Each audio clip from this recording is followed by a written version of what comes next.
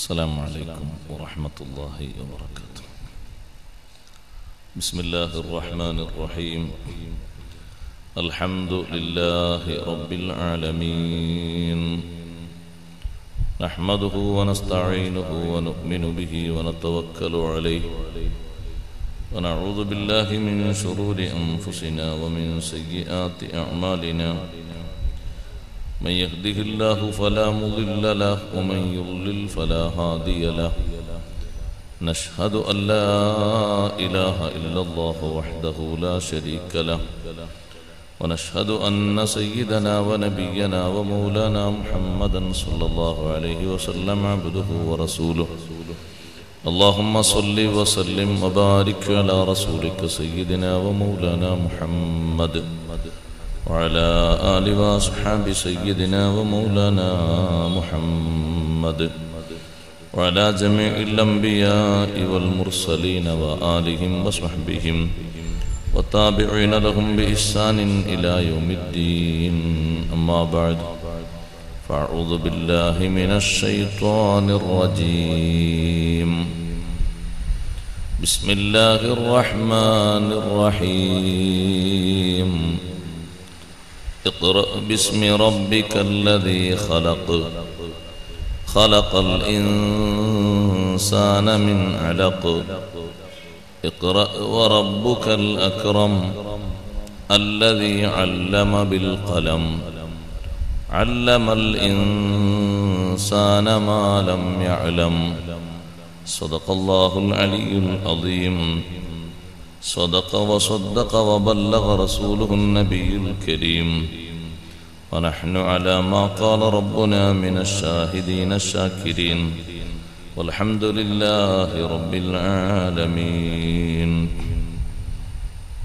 من عمل بما علم رزقه الله علم ما لم يعلم. صدق شفيعنا رسول الله صلى الله عليه وسلم. لها معان كموج البحر في مدد، وفوق جوهره في الحسن والقيم. فما تعد ولا تحصى عجائبها، ولا تسام على الإكثار بالسأم. إن تتلها خيفة من حر نار لظى، أطفأت حر لظى من وردها الشبم. مولاي صل وسلم دائما أبدا على حبيبك خير الخلق كلهم.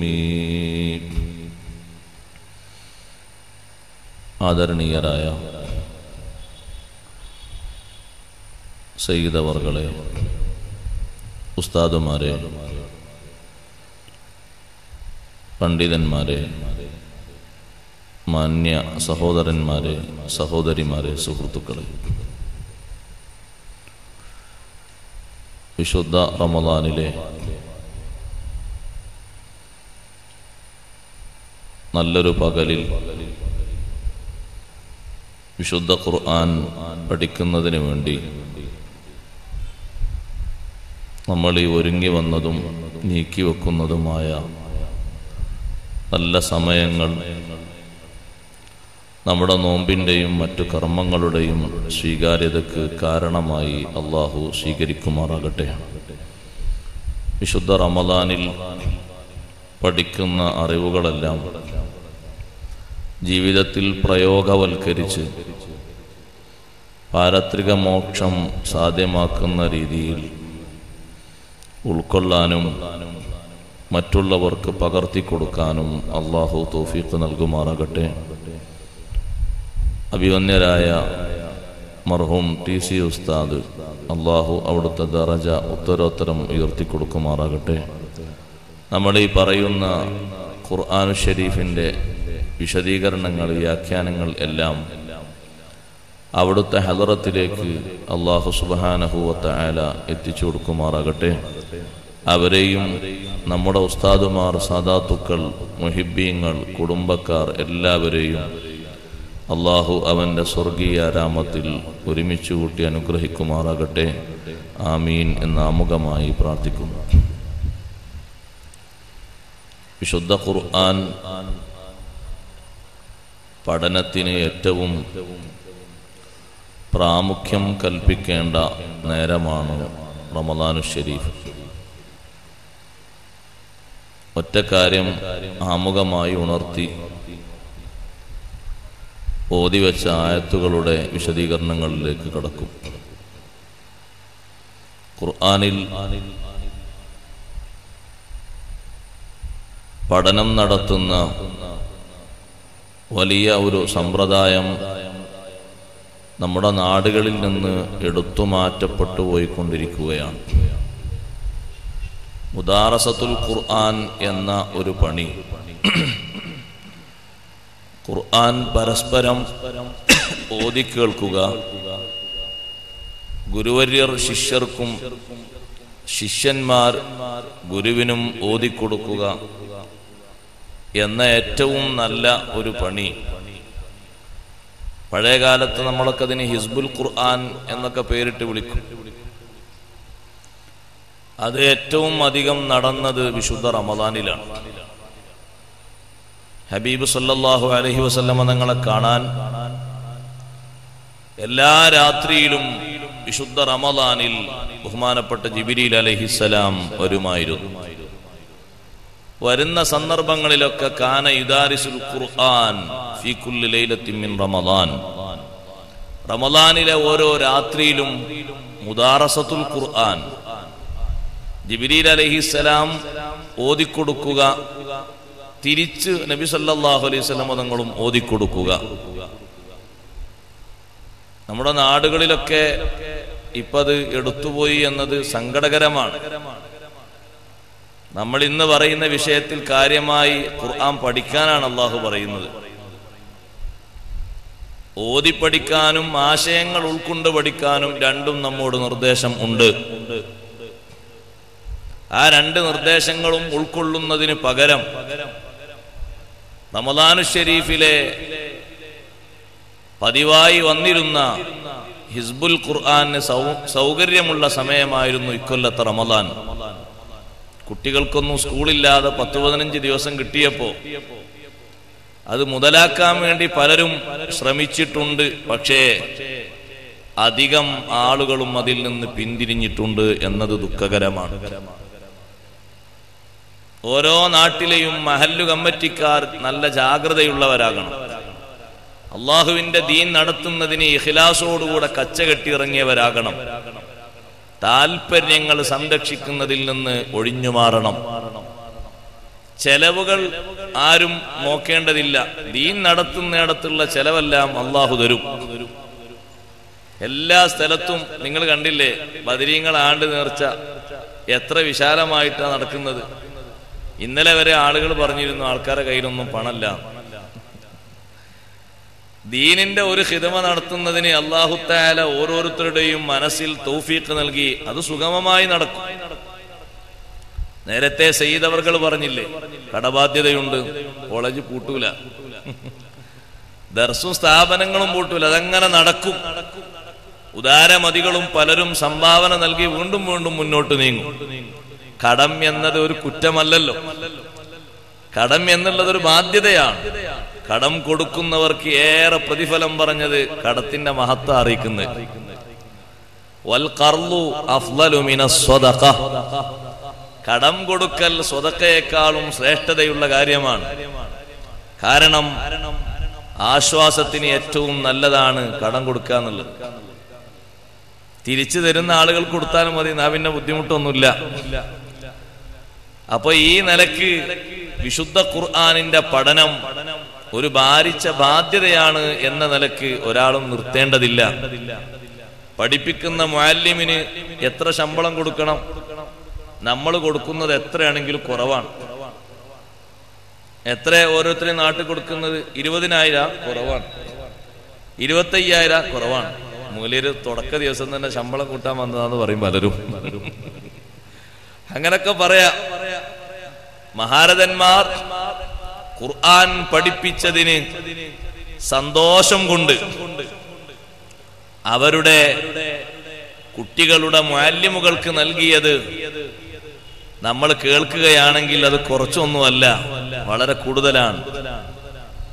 ബഹുമാനപ്പെട്ട ഇമാം Ahmad bin Hanbal റളിയല്ലാഹു അൻഹു നന്നായി ഖുർആൻ ഓതുന്ന വിഷയത്തിൽ ഒരുപാട് വിഷയങ്ങൾ സ്വന്തമായി അവിടുത്തെ മദ്ഹബിൽ നമുക്ക് വേറിട്ട് തന്നെ കാണാം. ആ അഹ്മദ് ബിൻ ഹംബൽ റളിയല്ലാഹു അൻഹുവിന്റെ പുത്രൻ വിശുദ്ധ ഖുർആനിലെ സൂറത്തുൽ ഫാത്തിഹ പഠിച്ചു വന്നപ്പോൾ ഫാത്തിഹ സൂറത്ത് മകൻ മുഴുവനായി വീട്ടിൽ വന്ന് ഓതിയപ്പോൾ മഹാനവർകൾ അത് പഠിപ്പിച്ച ഉസ്താദിനെ വിളിച്ച് അൽഫു ദിർഹം, 1000 ദിർഹം കൊടുക്കുകയാണ്. ഇത്രേ ഇപ്പൊ തരാനുള്ളൂ. ഇന്നലത്തെ അൽഫു ദിർഹം അല്ല, ഇപ്പൊ ചേഞ്ചായി പോയ 1000 അല്ല, കുറെ മുമ്പ് നമ്മൾ കൂട്ടണം. 3-ാം നൂറ്റാണ്ടിൽ ജീവിച്ച ആളല്ലേ അഹ്മദ് ബിൻ ഹംബൽ റളിയല്ലാഹു അൻഹു. അന്ന് ശമ്പളം കൊടുത്തതല്ല, സന്തോഷം കൊണ്ട് കൊടുത്ത ഹദിയയാണ്. പഠിപ്പിച്ച ഗുരുനാഥനെ വിളിച്ച് എന്റെ മകൻ ഇന്ന് വീട്ടിൽ വന്ന് സൂറത്തുൽ ഫാത്തിഹ ഓതിയപ്പോൾ അള്ളാഹു വിശുദ്ധ ഖുർആനിൽ നിന്ന് പഠിക്കാൻ നിർബന്ധമായും പറഞ്ഞ സൂറത്തുൽ ഫാത്തിഹ. അതൊക്കെ നമ്മളെ വിഷയത്തിൽ ഇന്ന് വരുന്നുണ്ട്. ആ സൂറത്തുൽ ഫാത്തിഹ എന്റെ മകൻ നന്നായി ഒന്ന് ഓതാൻ ഉസ്താദേ നിങ്ങളല്ലേ കാരണം. എത്ര നിങ്ങൾക്ക് നൽകിയാലും അത് അധികം എന്ന് പറയാനല്ല. 1000 ദിർഹമാ കൊടുത്തു. നിങ്ങൾ ആരോ കൊടുത്തോ? ഒരു കുട്ടി വീട്ടിലൊന്ന് ഫാത്തിഹ ഓതുമ്പോ ആ പഠിപ്പിച്ച ഉസ്താദിന് ഒരു 100 രൂപ. നമ്മളാരോ കൊടുത്തു? ഒന്നൊന്ന് ആലോചിച്ചു. ഉമ്മമാരെ നിങ്ങൾ ആരോ കൊടുത്തു? ഒരു സൽക്കാരം കൊടുത്തു 1000 രൂപ അല്ലെങ്കിൽ 100 രൂപ. മറ്റേ ദിർഹമ നമ്മളെ കണക്കിന് ഇനിയും കൂട്ടണം. അപ്പൊ ഞാൻ പറഞ്ഞു വന്നത് ഖുർആൻ പഠനം ശക്തിപ്പെടേണ്ടതുണ്ട്, കൂടേണ്ടതുണ്ട്. മിക്ക ആളുകൾക്കും ഖുർആനോത്തിൽ ഒരുപാട് അബദ്ധങ്ങളാണ്. കുട്ടികൾ നന്നായി ഉസ്താദിൽ നിന്ന് ഖുർആൻ ഷരീഫ് കേൾക്കൽ പഴയ കാലത്തൊക്കെ റമദാനിലാണ്. ഉസ്താദ് അന്ന് 3, 4, 5 പേജ് ഒരുമിച്ച് ഓതിത്തരും. അന്നത്തെ ഹിസ്ബ് അങ്ങനെയാണ്. അതിന് റമദാന ഒഴിവുണ്ടാകാം. ഈ റമദാനിൽ വരുന്ന കുട്ടികളെ സെക്ഷനാക്കി നിർത്തിയിട്ട് ആ കുട്ടികളൊക്കെ ആ ഓതിയ അത്രയും ഭാഗങ്ങൾ ഉസ്താദിന് ഓതി കൊടുക്കുകയാണ്. ഹബീബ് സല്ലല്ലാഹു അലൈഹി വസല്ലമ തങ്ങളുടെ ഓത്ത് ജിബ്രീൽ അലൈഹിസ്സലാം കേൾക്കുന്ന ഒരു സമയം റമദാനിലാണ്. അല്ലാത്ത സന്ദർഭങ്ങളിലൊന്നും തങ്ങളുടെ ഓത്ത് കേൾക്കാൻ ജിബ്രീൽ അലൈഹിസ്സലാം നിൽക്കാറില്ല. തങ്ങളോട് ഓതേണ്ടതില്ല, ചുണ്ടനക്കേണ്ടതില്ല എന്നാണ് അള്ളാഹുവിന്റെ കൽപ്പന. നബിയെ ലാ തുഹർരിക് ബിഹി ലിസാനക ലിതഅജല ബിഹി ഇന്ന അലൈനാ ജംഅഹു വഖുർആന ഫഇദാ ഖറഅനാഹു ഫത്തബി ഖുർആന. തങ്ങൾ ഇങ്ങനെ മറന്നുപോകും എന്നൊരാശങ്ക വേണ്ട. സനുഖ്രിഉക ഫലാ തൻസാ, മറക്കൂല. ജിബ്രീൽ അലൈഹിസ്സലാം അങ്ങ് ഓതിത്തരും. രണ്ടാമതൊന്ന് ഓതാൻ തങ്ങൾക്ക് ആവശ്യപ്പെടേണ്ടി വരുമോ? വരൂല. എന്നാ ഓതിയിട്ടൊന്ന് തെറ്റുതിരുത്തൽ പ്രക്രിയ അതും വേണ്ട. കാരണം അങ്ങയുടെ ഖൽബ്, അങ്ങേക്ക് അല്ലാഹു തആല നൽകിയിരിക്കുന്ന ഓർമ്മശക്തി, അങ്ങേക്ക് അല്ലാഹു തആല നൽകിയിരിക്കുന്ന വിജ്ഞാനത്തിന്റെ ഉയർച്ച അനിർവചനീയമാണ്. ആർക്കും അത് വിശദീകരിച്ച് തീർക്കാൻ കഴിയൂല. അതുകൊണ്ട് അങ്ങയുടെ മഹത്തായ ഖൽബിലേക്ക് പകർന്നു തരുന്ന വിശുദ്ധ ഖുർആൻ ജിബ്രീൽ അലൈഹിസ്സലാമിൽ നിന്ന് തങ്ങളങ്ങ് കേൾക്കുമ്പോഴേക്ക് അവിടെ സുബൂത്തായി പോയി. പിന്നെ ഓതിക്കൊടുത്താൽ മതി. ആവർത്തിക്കാതെ, ഒരു പുസ്തകത്തിൽ നോക്കി വായിക്കാതെ, എഴുതി പഠിച്ച് ശീലിച്ച് അഭ്യസിക്കാതെ ഹബീബ് സല്ലല്ലാഹു അലൈഹി വസല്ലം തങ്ങൾ വിശുദ്ധ ഖുർആനിന്റെ വചനങ്ങൾ ഓതിക്കൊടുക്കുകയാണ്. എന്നാൽ തിരിച്ചൊരു ഓതിക്കൊടുക്കുന്ന സമയം അത് റമദാനിലാണ്. അപ്പൊ റമദാനു ഷരീഫിൽ ഈ വർഷത്തെക്കാളും സൗകര്യം കിട്ടും. അടുത്ത വർഷം സ്കൂൾ ഒഴിവ് കിട്ടും. അടുത്ത വർഷം വരുമ്പോ കുറെ ആദ്യം മുതൽ മെയ് കുറെ ആദ്യം മുതൽ നോമ്പ് തുടങ്ങും. അപ്പൊ എല്ലാവരും വിശുദ്ധ ഖുർആൻ ഹിസ്ബ് ഉസ്താദുമാരെ കേന്ദ്രീകരിച്ച് നമ്മൾ ഓതണം. ആമുഖമായി ഞാൻ പറഞ്ഞത് മുദാറസത്തുൽ ഖുർആൻ നടക്കേണ്ട മാസമാണ് വിശുദ്ധ റമദാൻ. അതിന് വലിയ ഷറഫുണ്ട്. നബി സല്ലല്ലാഹു അലൈഹി വസല്ലം തങ്ങൾ നടത്തിയതിന്റെ നേർക്കുള്ള ഇത്തിബാ ആണത്. ഉസ്താദ് ഓതുക, ശിഷ്യന്മാർ ഇങ്ങോട്ട് ഓതിക്കൊടുക്കും. ജിബ്രീൽ അലൈഹിസ്സലാം ഓതുന്നു, തിരിച്ചിങ്ങോട്ട്. അത് ഒരു റമദാനിൽ മാത്രല്ല ജിബ്രീൽ അലൈഹിസ്സലാം വന്നത്. എത്ര റമദാനു ഷരീഫ് കഴിഞ്ഞു പോയിട്ടുണ്ട് 23 വർഷത്തിനിടക്ക്. ആ റമദാനു ഷരീഫിലെല്ലാം ജിബ്രീൽ അലൈഹിസ്സലാം അങ്ങനെ വന്ന് ഓതിക്കൊടുത്തു.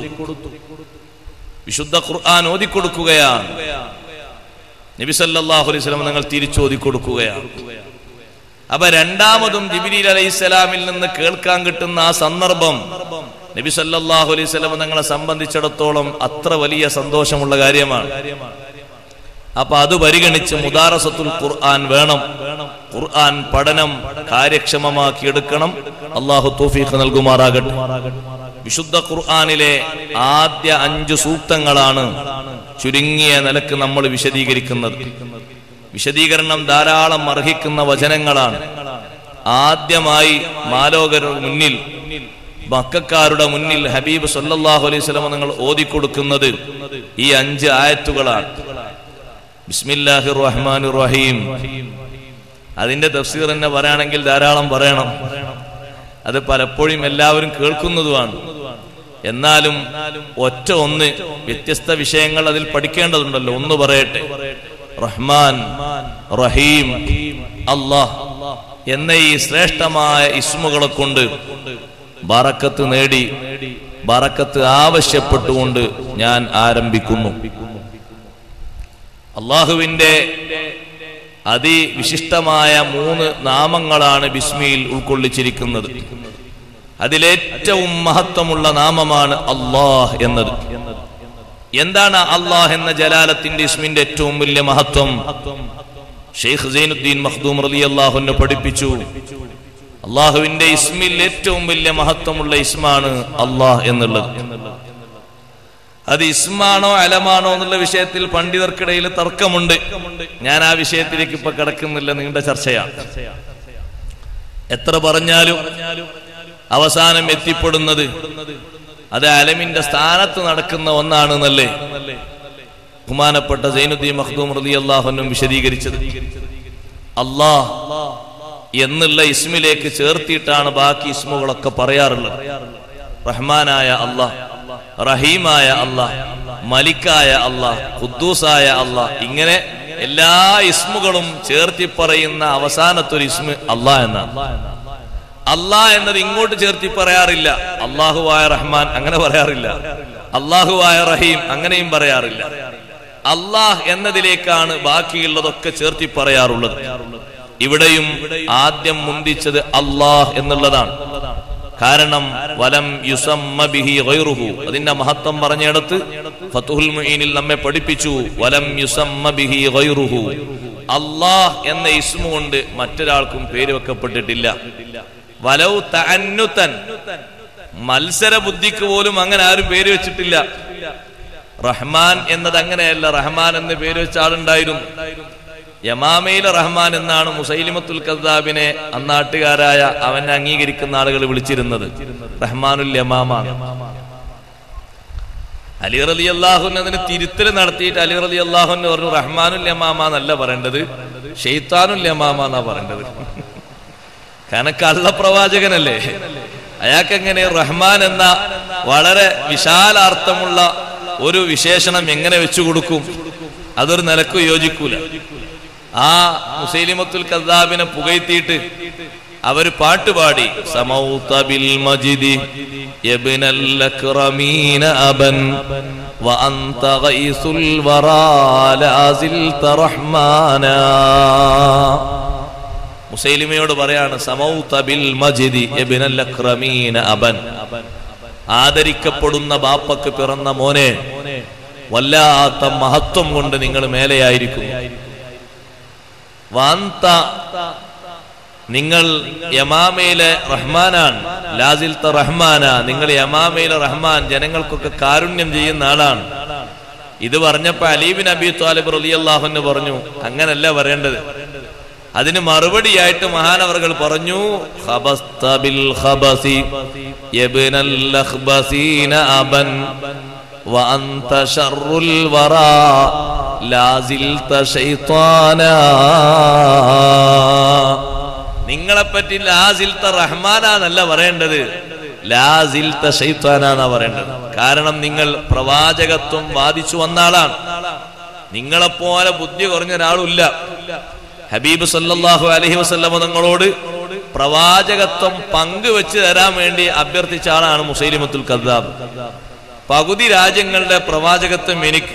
അയാൾ വിചാരിച്ചത് എന്തോ ഒരു ഭരണകൂടത്തിൽ തെരഞ്ഞെടുപ്പ് നടത്തിയിട്ട് ഒരാളെ കൊണ്ടുവന്നാ, ജനങ്ങളെല്ലാവരും ഒപ്പിട്ട് വോട്ട് ചെയ്ത ഒരാളെ കൊണ്ടുവന്നാ മുസൈലിമ കരുതിയത്. പകുതി മേഖല എനിക്ക്, അവിടെ നബി ഞാൻ, ബാക്കിയുള്ള സ്ഥലങ്ങളിലൊക്കെ നബി നിങ്ങളും. നബി സല്ലല്ലാഹു അലൈഹി വസല്ലം തങ്ങൾ പറഞ്ഞു, നുബുവത്ത് അങ്ങനെ ഓഹരി വെക്കപ്പെടേണ്ട ഒന്നല്ല. അല്ലാഹു അഅലമു ഹൈസു യജഅലു റിസാലത. എവിടെയാണ് റിസാലത്ത് നൽകേണ്ടത്, ആർക്കാണ് നൽകേണ്ടത്, അത് നിശ്ചയിച്ചും അറിയുന്നവൻ അല്ലാഹുവാണ്. അവൻ ഇഷ്ടപ്പെടുന്ന ഇഷ്ടദാസന്മാർക്ക് നൽകും.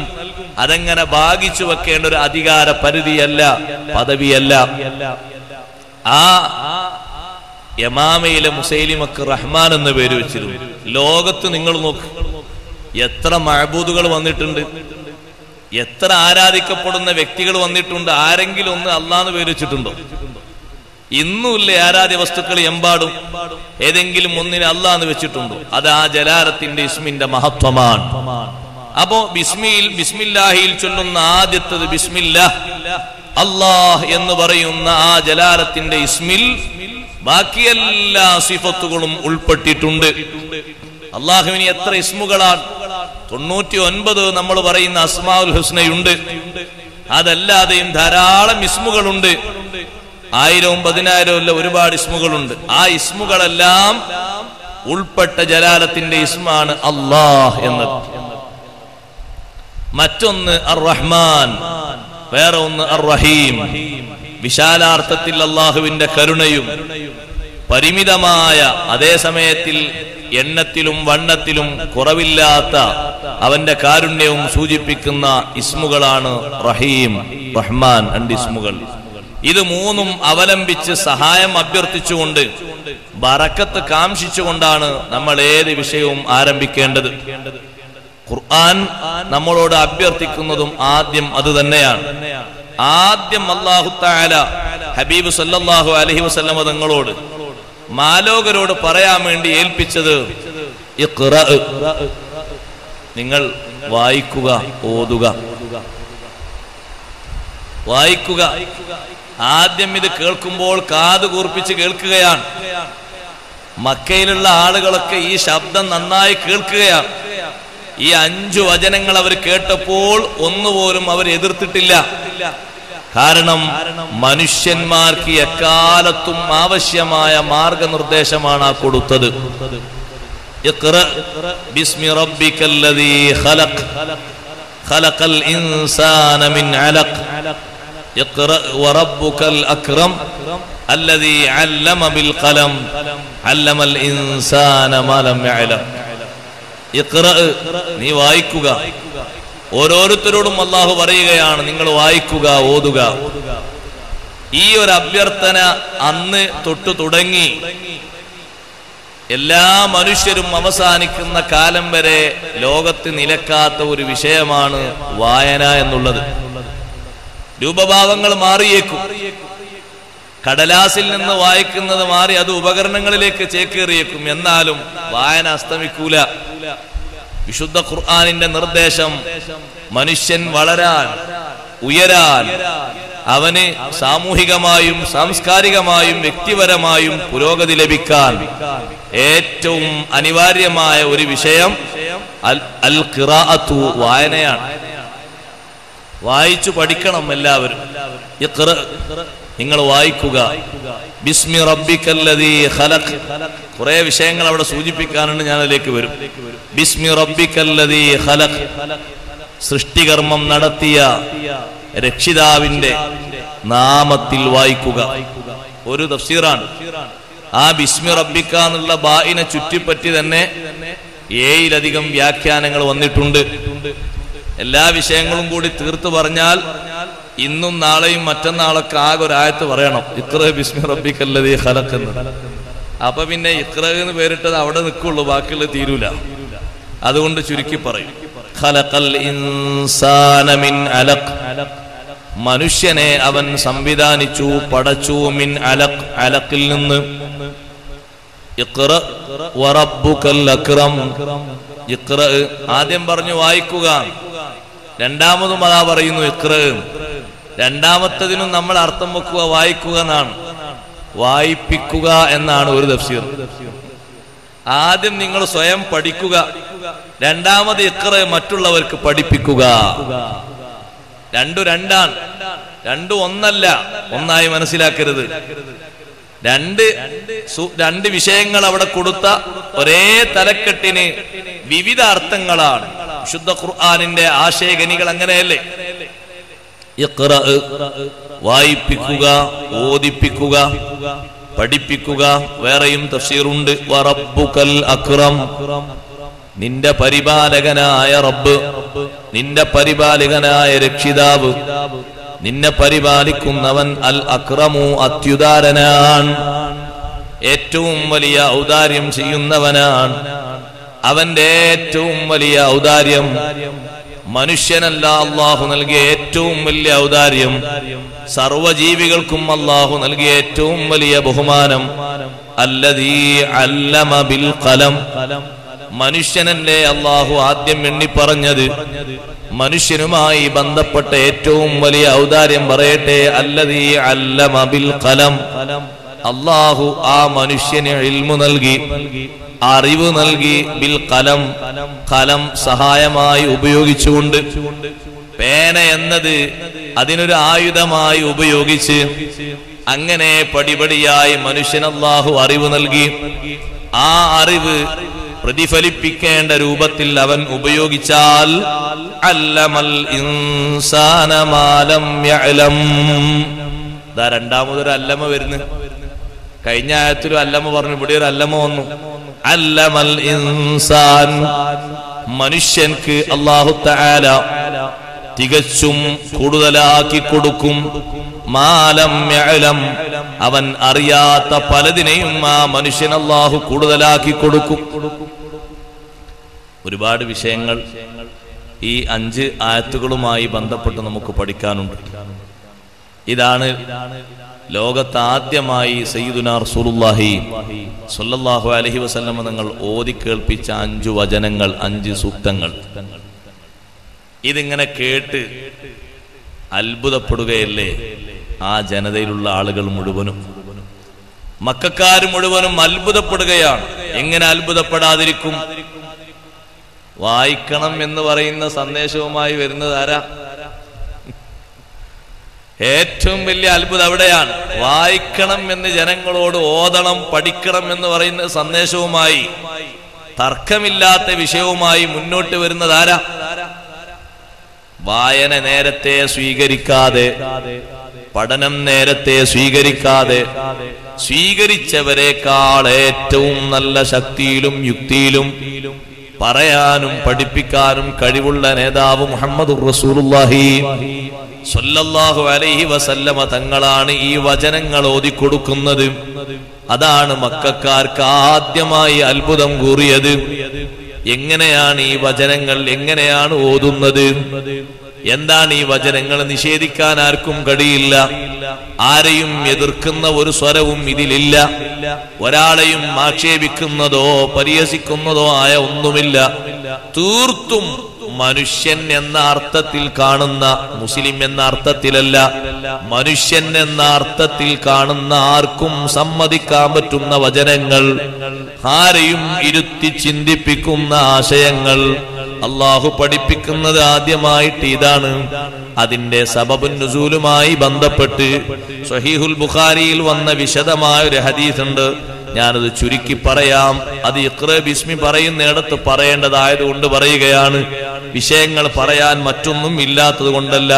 സയ്യിദത്തുനാ ബീവി ആയിഷ റളിയല്ലാഹു അൻഹ റിപ്പോർട്ട് ചെയ്യുന്ന ഹദീസിൽ കാണാം, അവ്വലു മാ ബുദിഅ ബിഹി റസൂലുള്ളാഹി സ്വല്ലല്ലാഹു അലൈഹി വസല്ലം, നബി സ്വല്ലല്ലാഹു അലൈഹി വസല്ലം തങ്ങളുടെ വഹയിന്റെ ആരംഭം അർറുഇയ സ്വാദിഖതു ഫിന്നൗം, സത്യസന്ധമായ ദർശനങ്ങളാണ്, ഉറക്കത്തിലുള്ള ദർശനങ്ങൾ.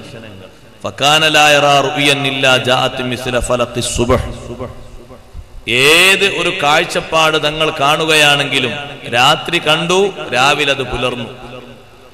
അത്രയും വ്യക്തമാണ്. ദുസ്വപ്നം എന്നത് അവർക്കുണ്ടാവുകയില്ല, ദുസ്വപ്നം അവർക്ക് വരികയില്ല. അല്ലാഹു തആല അവരുടെ ചിന്താ ശക്തികളെ ആ രൂപത്തിൽ സ്ഫുടീകരിച്ചിട്ടുണ്ട്, സംസ്കരിച്ചിട്ടുണ്ട്. നമ്മൾ കാണുന്ന സ്വപ്നങ്ങളൊക്കെ യാഥാർത്ഥ്യമാകുന്നത് എണ്ണിയാൽ എപ്പോഴെങ്കിലും ഒന്ന് നടന്നേ ഉണ്ടാവുള്ളൂ. നബി സല്ലല്ലാഹു അലൈഹി വസല്ലം തങ്ങൾ എന്ത് കണ്ടാലും, ഏത് ഒരു സ്വപ്നം കണ്ടാലും അത് പുലർന്നിട്ടല്ലാതെ വരൂല. കണ്ട സ്വപ്നങ്ങൾ മുഴുവനും യാഥാർത്ഥ്യമായി പുലർന്നിട്ടുണ്ട്. ഇനി പുലരാനിരിക്കുന്ന കുറച്ച് വിഷയങ്ങളുണ്ട്, അത് യാഥാർത്ഥ്യമായി തങ്ങൾ ബോധ്യപ്പെടുത്തിയിട്ടുണ്ട്. ചില സംഭവങ്ങളൊക്കെ, ശിക്ഷകളൊക്കെ സ്വപ്നദർശനമായി കാണിച്ചു കൊടുത്തിട്ടുണ്ട്. ആഖിറത്തിൽ നടക്കാനിരിക്കുന്ന ശിക്ഷകൾ അതിവിടുന്ന് തങ്ങൾ വിശദീകരിച്ചിട്ടുണ്ട്. നേർക്ക് നേരെ നടക്കും പോലെ സ്വഹാബത്തിന് വിശദീകരിച്ചു കൊടുത്തിട്ടുണ്ട്. അന്ന് എന്താണോ രാത്രി കണ്ട സംഭവം, രാവിലെയാകുമ്പോ മിസ്ല ഫലഖി സുബ്ഹി, പ്രഭാതം പൊട്ടിക്കീറുമ്പോ ആർക്കും തിരിയാത്തതില്ലല്ലോ, നേരം വെളുത്തു. ആ രൂപത്തിൽ ഈ സ്വപ്നം പുലർന്നിട്ടുണ്ടാകും. അങ്ങനെ തങ്ങൾ ഇതിങ്ങനെ ദർശനങ്ങളൊക്കെ കണ്ടപ്പോൾ തങ്ങൾക്ക് പിന്നെ ഒറ്റയ്ക്കിരിക്കാൻ വളരെയധികം ഇഷ്ടമായി. സുമ്മ ഹുബ്ബിബ ഇലൈഹിൽ ഖലാ, തനിച്ചിരിക്കുക അത് വലിയ ഇഷ്ടമായി. എന്തിനാണ് ആ ഒറ്റയ്ക്കിരിക്കുന്നത്? ഒറ്റയ്ക്കിരിക്കുന്നത് എന്തിനാണ്? അള്ളാഹുവിനെ കൂടുതൽ ദിക്ർ ചെയ്യാൻ, അള്ളാഹുവിൽ കൂടുതൽ ഓർക്കാനും, അള്ളാഹുവിന്റെ അടയാളങ്ങളിൽ കൂടുതൽ ചിന്തിക്കാനും. അതിന് ഒറ്റയ്ക്കിരിക്കൽ നമുക്ക് നല്ലതാണ്, സുന്നത്താണ്. ഒറ്റയ്ക്കിരുന്നിട്ട് ഒരാൾ ഇങ്ങനെ ചിന്തിക്കുക, ചിന്ത മാറിപ്പോകാൻ പാടില്ല എന്നേ ഉള്ളൂ. ഒറ്റയ്ക്കിരിക്കുന്ന ഒരാള് എന്താ ചിന്തിക്കുന്നത്? മഴ പെയ്യുമ്പോൾ ഈ മഴയുടെ ശക്തിയെ പറ്റി അയാൾ ചിന്തിച്ചുകൊണ്ടിരിക്കുകയാണ്. കാറ്റടിക്കുമ്പോൾ ആ കാറ്റ് നൽകുന്ന ഗുണങ്ങളെപ്പറ്റി ആലോചിച്ചുകൊണ്ടിരിക്കുകയാണ്. ഇടിമിന്നൽ ഉണ്ടാകുന്ന സമയത്ത് അതിലുള്ള നേട്ടങ്ങളെപ്പറ്റി കൂടുതൽ ചിന്തിക്കാം. ആ ചിന്തയൊക്കെ നല്ലതാണ്. ഒരു ഇല കണ്ടപ്പോൾ, അല്ലെങ്കിൽ ഒരു പ്രത്യേകതരം സൃഷ്ടിയെ കണ്ടപ്പോൾ അതിനടുത്തതിന്റെ സൗന്ദര്യം ഇങ്ങനെ ആസ്വദിച്ചുകൊണ്ട് ചിന്തിക്കുകയാണ്. ഇതെല്ലാം ചിന്തനീയമായ വിഷയങ്ങളാണ്. നബി സല്ലല്ലാഹു അലൈഹി വസല്ലം തങ്ങൾ അതിന് തെരഞ്ഞെടുത്തത് ഗാർ ഹിറ ആണ്, ഹിറാ ഗുഹ. ഹിറാ ഗുഹയിൽ ചെന്ന് അവിടെ ഒരുപാട് രാവും പകലും തങ്ങൾ ആരാധനയ്ക്ക് വേണ്ടി പോകും. സഹായത്തിനുള്ളത് ബഹുമാനപ്പെട്ട ബീവി ഖദീജ റളിയല്ലാഹു അൻഹാ. വല്ലാത്തൊരു സഹായമാണ്, ചരിത്രത്തിൽ മറക്കാത്ത സഹായം. ഖദീജ ബീവി റളിയല്ലാഹു അൻഹയിൽ നിന്ന് തങ്ങൾ പോകുന്ന നേരത്ത് ഭക്ഷണമൊക്കെ കുറച്ച് ദിവസങ്ങളിലേക്ക് ശേഖരിച്ച പോകുക. നമ്മുടെ നാട്ടിലെ ഭക്ഷണം പോലെയല്ല. പെട്ടെന്ന് ആ ഭക്ഷണമൊന്നും അങ്ങനെ കേടുവരൂല. കാരണം അതിന്റെ ഉറപ്പുകൊണ്ടാണ് കേടുവരാത്തത്. നമ്മൾ രാവിലെ ഉണ്ടാക്കിയ പത്തിരി വൈകുന്നേരം ഉണ്ടാക്കിയ രാവിലെ ആകുമ്പോഴത്തിന് നിറം മാറി, മണം മാറി, രുചി മാറി. റഖീഖായ ഒരു പത്തിരിയും നബി സല്ലല്ലാഹു അലൈഹി വസല്ലം നിങ്ങൾ ഭക്ഷിച്ചിട്ടില്ലല്ലോ. നമ്മളാണ് സുഖത്തിന്റെ സല്ലാപത്തിൽ ആറാടുന്ന ആളുകൾ. ഖുബ്സുൻ ദഖീഖ്, മിനുസമാർന്ന പത്തിരിയാണ് നമ്മളെപ്പോഴും കഴിക്കുന്നത്. റൊട്ടി, കട്ടിറൊട്ടിയാണ് തങ്ങൾ കഴിച്ചിരുന്നത്. ആ കട്ടിറൊട്ടി എന്ന് പറഞ്ഞാൽ അതിങ്ങനെ പൊട്ടിക്കണമെങ്കിൽ തന്നെ നല്ലൊരു ആഫിയത്ത് വേണം. അപ്പൊ അങ്ങനത്തെ ഒന്നും പെട്ടെന്ന് കേടുവരൂല. അപ്പൊ അത് 2-3 ദിവസങ്ങളിലേക്ക്, ഓരോ ദിവസം കഴിയുമ്പോൾ കട്ടി കൂടും, അതിനനുസരിച്ച് നനച്ച് ഒന്ന് പൊട്ടിക്കണം എന്നേ ഉള്ളൂ, വേറെ പ്രശ്നമൊന്നുമില്ല. ചില സാധനങ്ങളൊക്കെ കണ്ടില്ലേ നിങ്ങൾ, 1 മാസമൊക്കെ ഈട് നിൽക്കുന്ന സാധനങ്ങൾ കാണാം ബേക്കറിയിലൊക്കെ. അതിനകത്ത് ആ രൂപത്തിലുള്ള കട്ടിയും കനമൊക്കെ അതിനുണ്ടാകും. ചിലത് ഒരാഴ്ചയെ നിൽക്കുള്ളൂ, ചിലത് 10 ദിവസമൊക്കെ നിൽക്കുള്ളൂ. അതിനനുസരിച്ച് കട്ടി കുറവുണ്ടാവും. അപ്പൊ ഈ കട്ടി കൂടുതലുള്ള ഈ ഖുബ്സുമായി ചെന്ന് കുറച്ച് ദിവസങ്ങൾ കഴിച്ചു കൂട്ടി പിന്നെയും തിരിച്ചു വരും. പക്ഷേ ആ ദിവസങ്ങളിലൊക്കെ രാവിലെയും വൈകുന്നേരവും ആ വലിയ ജബലുന്നൂർ, ഇന്നും ആളുകൾ കയറാൻ സാഹസപ്പെടുന്ന, കയറിയാൽ ഏറ്റവും വലിയ സന്തോഷം കാണാൻ പറ്റുന്ന ജബലുന്നൂർ. എന്താ സന്തോഷം കാണാനുള്ളത്? അവിടെയാണ് ഹബീബ് സല്ലല്ലാഹു അലൈഹി വസല്ലം തങ്ങൾ ഇരുന്ന കേന്ദ്രം. ഒരു മാറ്റവും ഇല്ലാതെ ഒന്നുണ്ട്. മത്താഫിന്റെ വിവിധ ഭാഗങ്ങളിൽ ഇരുന്നിട്ടുണ്ട്. പക്ഷെ ആ ഇരുന്ന മണ്ണിപ്പല്ലല്ലോ, ഇരുന്ന സ്ഥലം അങ്ങനെയുണ്ട്. ആ പാറ ആരും എടുത്തുകൊണ്ടിട്ടൊന്നുമില്ല, അത് അവിടെ തന്നെ ഉണ്ട്.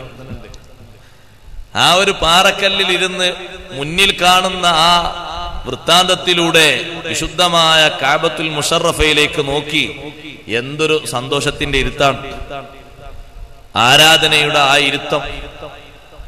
ഖദീജ ബീവി റളിയല്ലാഹു അൻഹ പ്രായാധിക്യത്തിൽ ഉമ്മമാരെ നബി സല്ലല്ലാഹു അലൈഹി വസല്ലമ തങ്ങൾ രാവിലെ വരണം വൈകുന്നേരം വരണം എന്ന് പറഞ്ഞിട്ടല്ല, കണ്ടറിഞ്ഞ് സ്നേഹിച്ചതാണ്. ഏറ്റവും വലിയ സ്നേഹം കണ്ടറിഞ്ഞ സ്നേഹമാണ്. അതാണ് നമ്മൾ പലർക്കില്ലാത്ത, പിന്നെ കൊണ്ടറിയാണ്. കണ്ടറിഞ്ഞ സ്നേഹം വേണം. അത് ഭാര്യക്കും വേണം, ഭർത്താവിനും വേണം. ഖദീജ ബീവി റളിയല്ലാഹു അൻഹയിൽ നിന്ന് ഭക്ഷണം വാങ്ങിയിട്ടാണ് നബി സല്ലല്ലാഹു അലൈഹി വസല്ലം പോയത്. പിന്നെ അങ്ങോട്ട് പോകണ്ടല്ലോ, ഭക്ഷണം തീർന്ന് അങ്ങോട്ട് വരുമല്ലോ. പക്ഷേ ഞാൻ ഭക്ഷണം കഴിക്കുന്നതിന്റെ മുമ്പ് തങ്ങൾ ഭക്ഷണം കഴിച്ചിട്ടുണ്ടോ എന്നൊന്ന് എനിക്ക് അറിയേണ്ടതുണ്ട്. അതാണ് അവിടുത്തെ സ്നേഹം. അതിനാ പ്രായാധിക്യത്തിൽ 55-ാമത്തെ വയസ്സിൽ ബീവി ഖദീജ റളിയല്ലാഹു അൻഹ അത്രയും ഉയരമുള്ള ജബലുന്നൂറിലേക്ക് കയറുകയാണ്. ഇന്നത്തെ ജബലുന്നൂറായത് കരുതരുത്. ഇന്ന് പലരും കൊത്തിപ്പിടിപ്പിച്ച പിടുത്തങ്ങളും സ്റ്റെപ്പുകളും അവിടെയുണ്ട്. അന്ന് വളഞ്ഞു പുളഞ്ഞു നിൽക്കുന്ന പാറക്കൂട്ടങ്ങൾ മാത്രമാണ്. കാല് തെറ്റിയാൽ എവിടെയും പിടുത്തം കിട്ടാതെ താഴോട്ട് എത്തും. പക്ഷേ എന്തെങ്കിലും ഒരു പരിക്ക് പറ്റാതെ രക്ഷപ്പെടൂല. അത്രയും വലിയ പാറക്കൂട്ടങ്ങൾക്കിടയിലൂടെ ബീവി ഖദീജ റളിയല്ലാഹു അൻഹ കയറി പോകുന്നു. പ്രായാധിക്യത്തിൽ ഒരു ദിവസം 2 നേരം ഹബീബ് സല്ലല്ലാഹു അലൈഹി വസല്ലം തങ്ങളോടുള്ള അവാജ്യമായ സ്നേഹത്തിന്റെ പേരിൽ ഭക്ഷണം അവിടെ എത്തി തങ്ങൾ കഴിച്ചു എന്നറിഞ്ഞാൽ വല്ലാത്ത സന്തോഷമാണ്. ഇല്ലെങ്കിൽ മഹദി അത് തയ്യാറാക്കി കൊടുക്കുന്നു. ആ ഒരു സ്നേഹം ഭാര്യക്കും ഭർത്താവിനും 2 പേർക്കും ഉണ്ടാകേണ്ടതുണ്ട്. നല്ല ഭക്ഷണം കഴിക്കുന്ന ഭർത്താക്കന്മാര് ഭാര്യമാരും അങ്ങനെ നല്ല ഭക്ഷണം കഴിക്കണമെന്ന് ചിന്തിക്കേണ്ടതുണ്ട്. ജോലിക്ക് പോകുമ്പോ ജോലിക്കാരനല്ലേ എന്ന് കരുതിയിട്ട് ജോലി എടുപ്പിക്കുന്ന മുതലാളി നല്ല ഭക്ഷണം കൊണ്ടുവന്നു കൊടുക്കുന്നു. ആ മത്സ്യത്തിനും മാംസത്തിനും നല്ല വിലയുണ്ട്. നമ്മുടെ വീട്ടിലെ നമ്മുടെ സഹധർമ്മിണിയായ ഭാര്യയും കുടുംബവും വളരെയധികം പാവപ്പെട്ടവരാണ്. അവർ കഴിയുന്നത് നീ കഴിച്ച ഭക്ഷണത്തിന്റെ പകുതി രുചി പോലും അവർക്കില്ല. അത്ര ടേസ്റ്റുള്ള മത്സ്യമില്ല എങ്കിൽ ആഴ്ചയിൽ ഒരിക്കലെങ്കിലും അല്ലെങ്കിൽ നിന്റെ കഴിവനുസരിച്ച് വർദ്ധിപ്പിച്ച് അവർക്കും അതുപോലെയുള്ള ഭക്ഷണം നൽകുന്നത് നിന്റെ വക്കൽ നിന്നൊരു സ്നേഹമാണ്. നല്ല ഫലഭൂയിഷ്ടമായ ഭക്ഷണങ്ങൾ കഴിക്കുന്നവർ കുടുംബത്തിനും അത് ആഗ്രഹിക്കേണ്ടതുണ്ട്. അതുകൊണ്ടാണ് പട്ടിണി കിടന്നിരുന്ന പല നേരത്തും ഹബീബ് സല്ലല്ലാഹു അലൈഹി വസല്ലം നിങ്ങൾ ഭക്ഷണം കഴിക്കുന്നതിന്റെ മുമ്പും ശേഷവുമായി ഫാത്തിമ ബീവി റളിയല്ലാഹു അൻഹക്ക് ഭക്ഷണം കൊണ്ടുപോയി കൊടുത്തത് കാണാം. അത് കുടുംബത്തോടുള്ള വലിയ സ്നേഹത്തിന്റെ മാതൃകയാണ്. നമ്മളും അത് സ്വീകരിക്കേണ്ടതുണ്ട്. ഖദീജ ബീവി റളിയല്ലാഹു അൻഹ ആ മലമുകളിലേക്ക് അത്രയും തവണ കയറിയത് കൊണ്ട് ഒരുപാട് ഭാഗ്യം മഹദിക്ക് കിട്ടി. എന്തൊക്കെ ഭാഗ്യങ്ങളാണ്! അവ്വലു മൻ സ്വല്ലാ മഅൻ നബി സ്വല്ലല്ലാഹു അലൈഹി വസല്ലം ഖദീജത്തു റളിയല്ലാഹു അൻഹാ. ആദ്യമായി നബി സല്ലല്ലാഹു അലൈഹി വസല്ലം തങ്ങളോടൊപ്പം വുളൂ ചെയ്ത മഹദി ബീവി ഖദീജയാണ്. ഖദീജ റളിയല്ലാഹു അൻഹ ഒരിക്കൽ വരുമ്പോ നബി സല്ലല്ലാഹു അലൈഹി വസല്ലം വുളൂ എടുക്കുന്നത് കാണുന്നു. ഇതെന്താ പരിപാടി? ഇത് വുളൂവാണ്. ആ വുളൂ എനിക്കൊന്ന് പഠിപ്പിച്ചു തരണം. അങ്ങനെ ആദ്യമായി തങ്ങളോടൊപ്പം വുളൂ എടുത്തു. പിന്നെ ഒരിക്കൽ വരുമ്പോ നിസ്കരിക്കാം. ഇതെന്താന്ന് ചോദിച്ചു. ഇത് നിസ്കാരാണ്. ജിബ്രീൽ അലൈഹിസ്സലാം വന്ന് പഠിപ്പിച്ചതാണ്. ഫർള് നിസ്കാരല്ല, സുന്നത്ത് നിസ്കാരം. സുന്നത്ത് നിസ്കാരാണ് ആദ്യം വന്നത്, ഫർള് പിന്നെ. യാ അയ്യുഹൽ മുസമ്മിലോ കഴിഞ്ഞിട്ട് കുറെ കഴിഞ്ഞിട്ടല്ലേ ഫർള് നിസ്കാരം ഉണ്ടായത്. തഹജ്ജുദ് നിസ്കാരം കൊണ്ടല്ലേ കൽപ്പിച്ചത്, സുന്നത്തല്ലേ അത്. ഈ സുന്നത്ത് നിസ്കാരം നിർവഹിക്കുമ്പോൾ ഖദീജ റളിയല്ലാഹു അൻഹ ചോദിച്ചു, ഇതെന്താ? ഇത് നിസ്കാരം, സ്വലാത്ത് എന്ന് പറയും. തങ്ങൾ അതിന്റെ രൂപം എനിക്കൊന്ന് പഠിപ്പിച്ചു തരണം. അങ്ങനെ തങ്ങളോടൊപ്പം നിസ്കരിക്കാൻ ഭാഗ്യം കിട്ടിയ ആദ്യത്തെ മഹദി ബീവി ഖദീജ റളിയല്ലാഹു അൻഹ. അങ്ങനെ ഒരുപാട് അനുഗ്രഹങ്ങൾ. അള്ളാഹുവിൽ നിന്ന് എല്ലാവിധ സന്തോഷങ്ങളും കിട്ടിയത് ആ മല കയറിയത് കൊണ്ടാണ്. അപ്പൊ തങ്ങൾ ഇരുന്ന സ്ഥലം അങ്ങനെ തന്നെ അവിടെ ഉണ്ട്. അവിടെ ദുആന് ഇജാബത്തുള്ള സ്ഥലമാണ്. മക്കത്തുൽ മുക്കറമയിൽ എമ്പാടും സ്ഥലങ്ങൾ ദുആന് ഉത്തരം കിട്ടുന്നതുണ്ട്. അതിൽ മഹാരഥന്മാർ എണ്ണിപ്പടിപ്പിച്ച ഒരു സ്ഥലമാണ് ഗാറു ഹിറാ, ഹിറാ ഗുഹ. ഗാറു സൗറ് പോലെയല്ല. ഗാറു സൗറ് അവിടെ ഉണ്ടെങ്കിലും അപ്പുറത്തും ഇപ്പുറത്തൊന്നും പ്രത്യേക അലാമത്തില്ലാത്തത് കൊണ്ട് പലതും ആകാൻ ചാൻസ് പറയാറുണ്ട് ആൾക്കാർ. പല രൂപത്തിൽ പൊത്തുകൾ അപ്പുറത്ത് കാണുന്നത് കൊണ്ട്. ഹിറാ ഗുഹ അങ്ങനല്ല, അതിന് അങ്ങനെ ഒരു മാറ്റം വരാൻ ചാൻസ് ഇല്ല, അത് അങ്ങനെ തന്നെയാണ്. സാഹസപ്പെട്ട് അങ്ങോട്ട് കിടന്നാലും നബി സല്ലല്ലാഹു അലൈഹി വസല്ലം നിങ്ങൾ ഇരുന്നു എന്ന് ഉറപ്പുള്ളയിടത്തല്ലേ ഇരിക്കുന്നത്. നിന്നിട്ട് 2 റക്അത്ത് നിസ്കരിക്കാൻ ഒരാൾക്ക് ഗ്യാപ്പുള്ള സ്ഥലത്ത് നിസ്കരിച്ച് ദുആ ചെയ്യുമ്പോൾ എന്തൊരു മഹത്വമാണ്. അള്ളാഹു തൗഫീഖ് നൽകട്ടെ.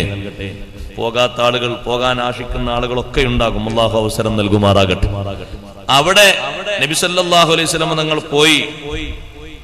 അങ്ങനെ ഇരിക്കുന്ന സന്ദർഭത്തിലാണ് ബഹുമാനപ്പെട്ട ജിബ്രീൽ അലൈഹിസ്സലാം വന്നു.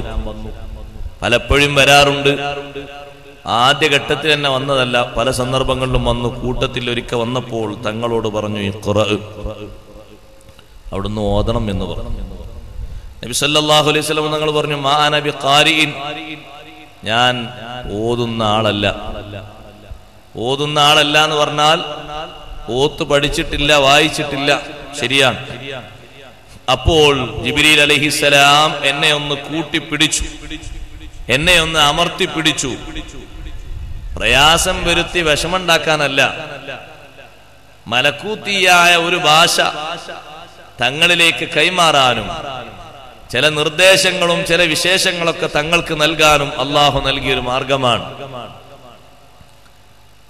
കിട്ടാൻ പോകുന്ന ഇൽമ്, കിട്ടാൻ പോകുന്ന ഈ വലിയ ഉത്തരവാദിത്വത്തിന് തങ്ങൾക്ക് എളുപ്പം കിട്ടാൻ വേണ്ടി ജിബ്രീൽ അലൈഹിസ്സലാം നൽകിയൊരു മാർഗം.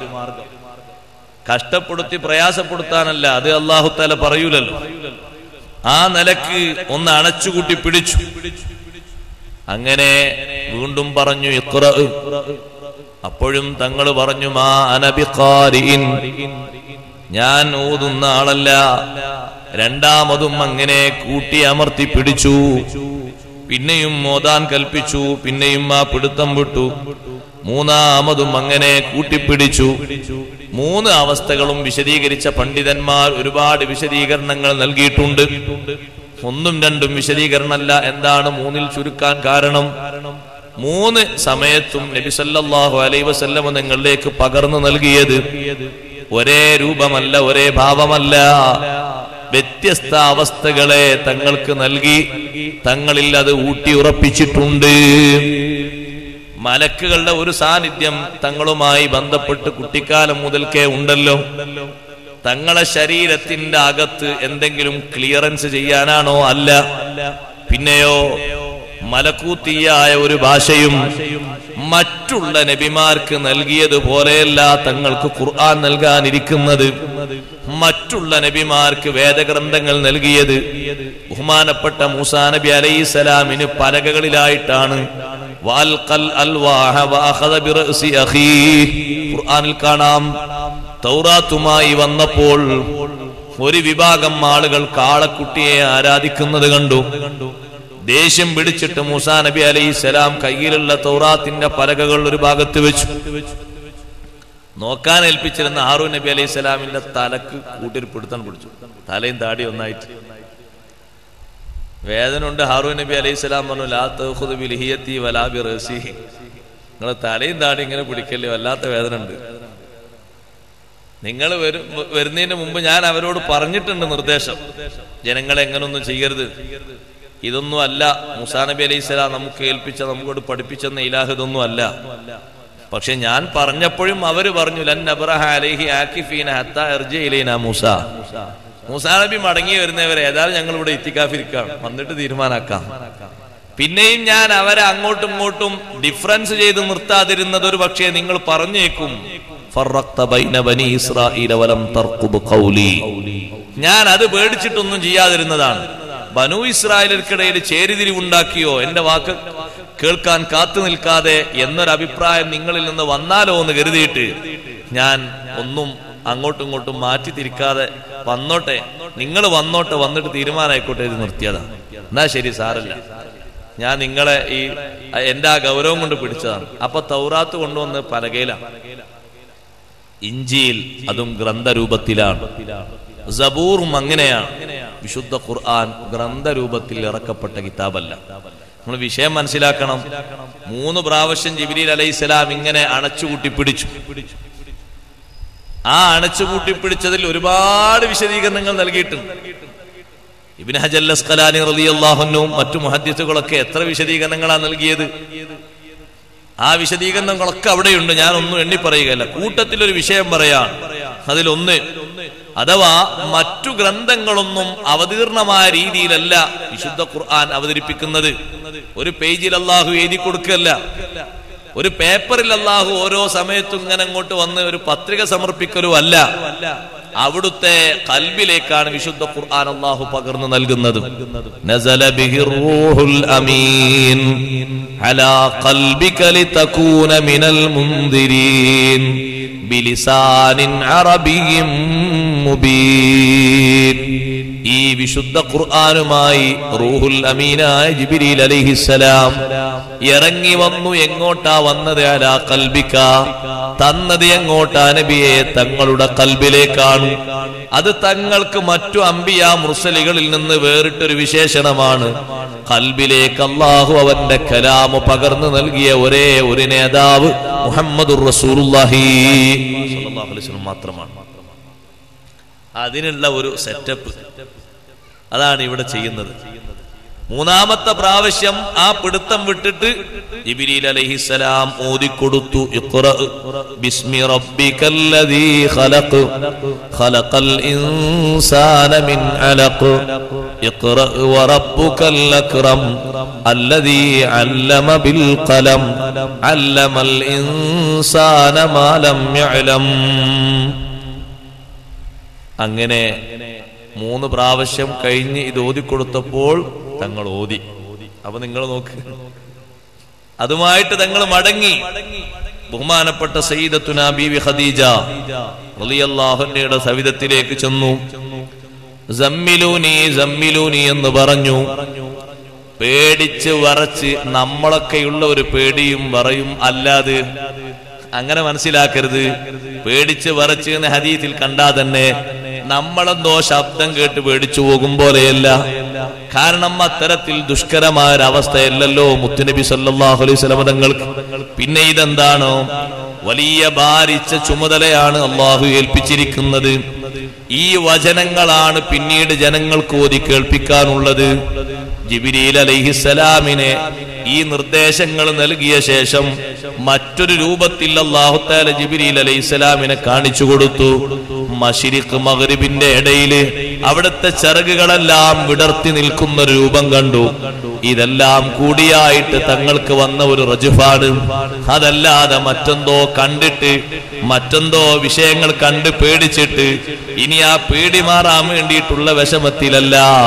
ഇങ്ങനെയുള്ള അടയാളങ്ങളും ദൃഷ്ടാന്തങ്ങളും അജായിബും കണ്ട് ഉള്ളിൽ വന്ന ഉൾഭയം കൊണ്ട് നബി സല്ലല്ലാഹു അലൈഹി വസല്ലമ തങ്ങൾ പുതപ്പിട്ടു തരാൻ വേണ്ടി പറഞ്ഞു. പുതപ്പിച്ചു.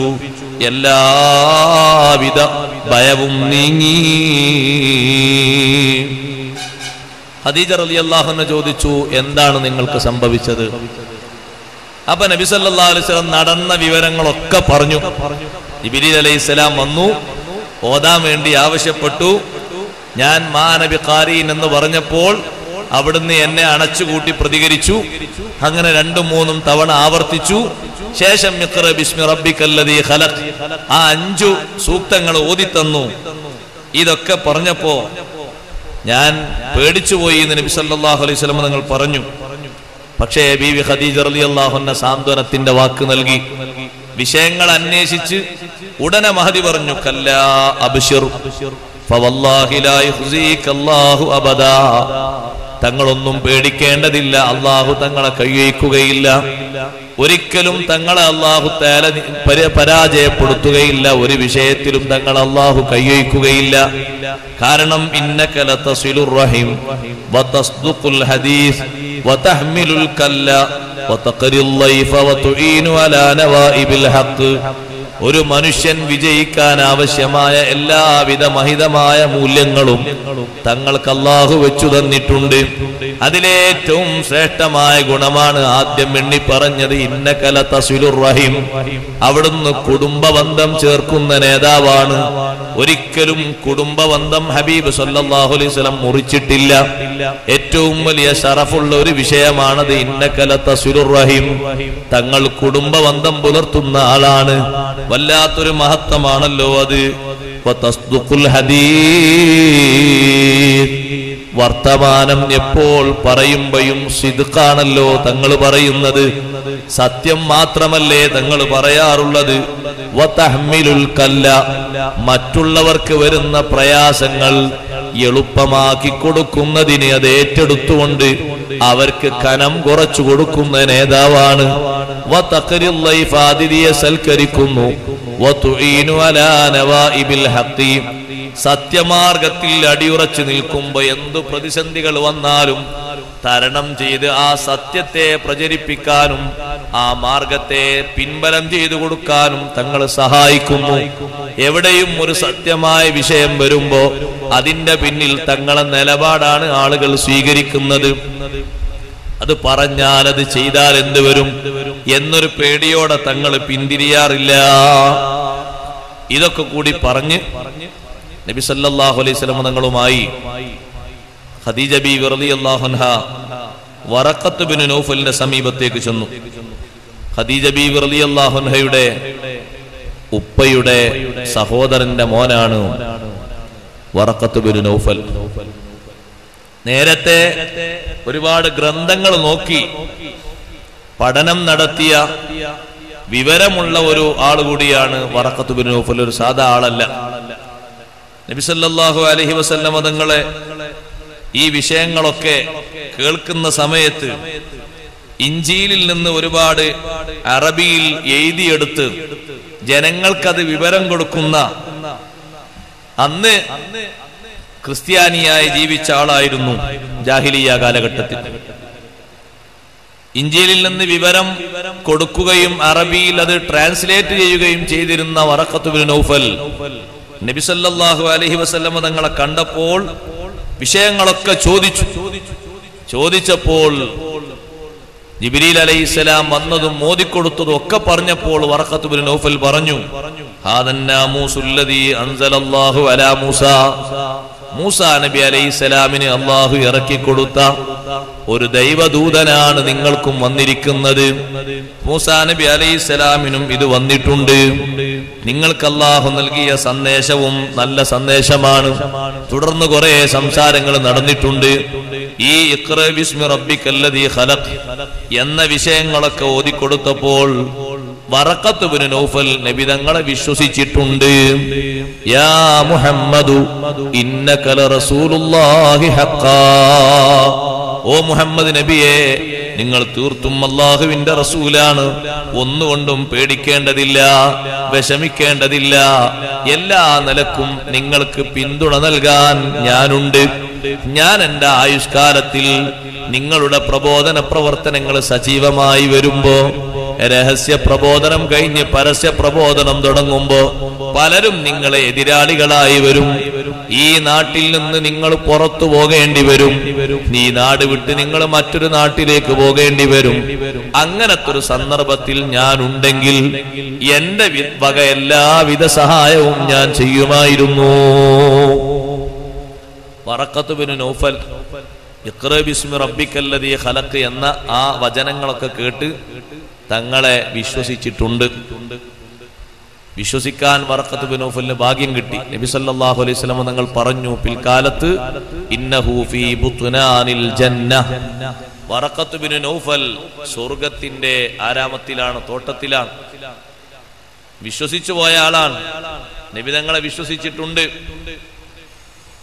പക്ഷേ വിശ്വാസിയായ കുറെ കാലം അങ്ങനെ കഴിയാൻ വറഖത്ത് ബിൻ നൗഫൽ ഉണ്ടായിട്ടില്ല എന്ന് മാത്രം. അങ്ങനെ പിന്നീട് ഹബീബ് സല്ലല്ലാഹു അലൈഹി വസല്ലം തങ്ങളെ കൊണ്ട് ജനങ്ങളെല്ലാം ഈ വചനങ്ങൾ കേട്ട് അവർ ഈ വചനത്തിന്റെ സൗന്ദര്യങ്ങളൊക്കെ പലരും ഇങ്ങനെ ശ്രദ്ധിക്കാൻ തുടങ്ങി. എന്തൊരു സൗന്ദര്യമുള്ള വചനാണ്. ഇഖ്റ ബിസ്മി റബ്ബിക്കല്ലദീ ഖലഖ്. അല്ലാഹു തആല പറയുന്നത് ഇഖ്റ, വായിക്കുക. എന്താണ് വായിക്കേണ്ടത്, ഏതാണ് വായിക്കേണ്ടത്, എങ്ങനെയാണ് വായിക്കേണ്ടത്, എല്ലാം അല്ലാഹു തആല ഒന്നാമത്തെ ആ വചനത്തിൽ നമ്മെ പഠിപ്പിക്കുന്നുണ്ട്. ചില ഖുർആൻ പണ്ഡിതന്മാർ പറഞ്ഞു, ഏറ്റവും അധികം വായിക്കപ്പെടുന്ന ഗ്രന്ഥം വായിക്കാനാണ് അള്ളാഹു എന്ത് വായിക്കണം എന്ന് പറയാതിരുന്നത്. ഏറ്റവും കൂടുതൽ വായിക്കപ്പെടുന്ന ഗ്രന്ഥം ഏതാ? ഖുർആനാണ്. അപ്പൊ ഇഖ്റ എന്ന് പറഞ്ഞാൽ നീ വായിക്കണം, ഓതണം, ഖുർആൻ ഓതണം. ഏറ്റവും അധികം നീ ഓതേണ്ടത് ഖുർആനാണ്. അതാണ് ലോകത്തെ ഏറ്റവും കൂടുതൽ വായിക്കപ്പെടുന്നത്. എങ്ങനെയാണ് നീ വായിക്കേണ്ടത്? ബിസ്മി റബ്ബിക്കല്ലദീ ഖലഖ്, സൃഷ്ടികർമ്മം നടത്തിയ റബ്ബിന്റെ നാമത്തിൽ വായിക്കണം. എന്ന് പറഞ്ഞാൽ ബിസ്മി ചൊല്ലി വായിക്കണം. ബിസ്മി ചൊല്ലി വായിക്കാൻ പറ്റുന്നതേ വായിക്കാവൂ. മറ്റൊരു വിഷയമാണ് അതിൽ നിന്ന് പഠിക്കേണ്ടത്. ഇഖ്റ എന്ന് അല്ലാഹു പറഞ്ഞു, നീ വായിക്കണം, ഓതണം. ഖുർആൻ വായിക്കണം. അതല്ല, ഖുർആനല്ലാത്ത എല്ലാം വായിക്കാം എന്ന് പറയുമ്പോൾ ബിസ്മി ചൊല്ലി വായിക്കാൻ പറ്റുന്നതേ വായിക്കാവൂ, അല്ലാത്ത ഒന്നും വായിക്കാൻ പാടില്ല. മനുഷ്യന്റെ വികാര വിചാരത്തെ ഇക്കിളിപ്പെടുത്തുന്ന, അതിന്റെ സുഗമമായ വഴി നഷ്ടപ്പെടുത്തുന്ന ഒന്നും വായിക്കാൻ പാടില്ല. വിശ്വാസം തെറ്റിക്കുന്നത് വായിക്കാൻ പാടില്ല. അവന്റെ ആദർശം തെറ്റിക്കുന്നതും വായിക്കാൻ പാടില്ല.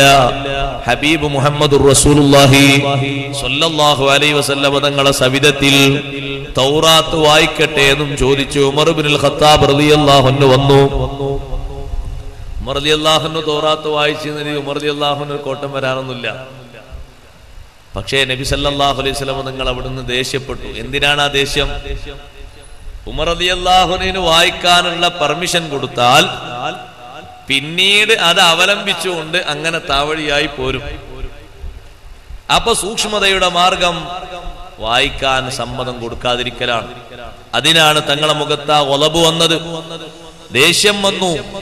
ഉമർ റളിയല്ലാഹു അൻഹു ആ ദേഷ്യം സാന്ത്വനിപ്പിക്കുന്നതിന് വേണ്ടി ഖർളിതു ബില്ലാഹി റബ്ബ വബിൽ ഇസ്ലാമി ദീന വബി മുഹമ്മദിൻ നബിയ സ്വല്ലല്ലാഹു അലൈഹി വസല്ലം എന്ന് തങ്ങളെ മുന്നിൽ അംഗീകാരത്തിന്റെ ആ വചനം പറഞ്ഞു.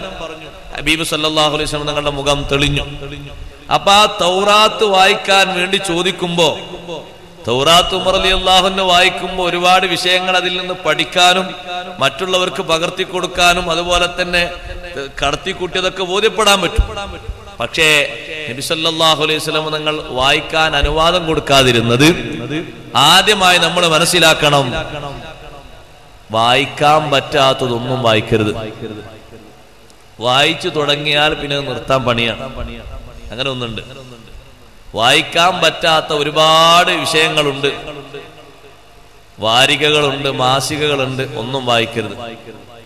ചില വീട്ടിലൊക്കെ ചെന്നാല് ചിലപ്പോ അവര് എടുത്തു വെക്കാൻ മറന്നതായിരിക്കും, അല്ലെങ്കിൽ നമ്മളത് കാണാൻ സഹായത്തിന് അങ്ങനെ വെച്ചതായിരിക്കും. രണ്ടും ആകാം. എന്തേ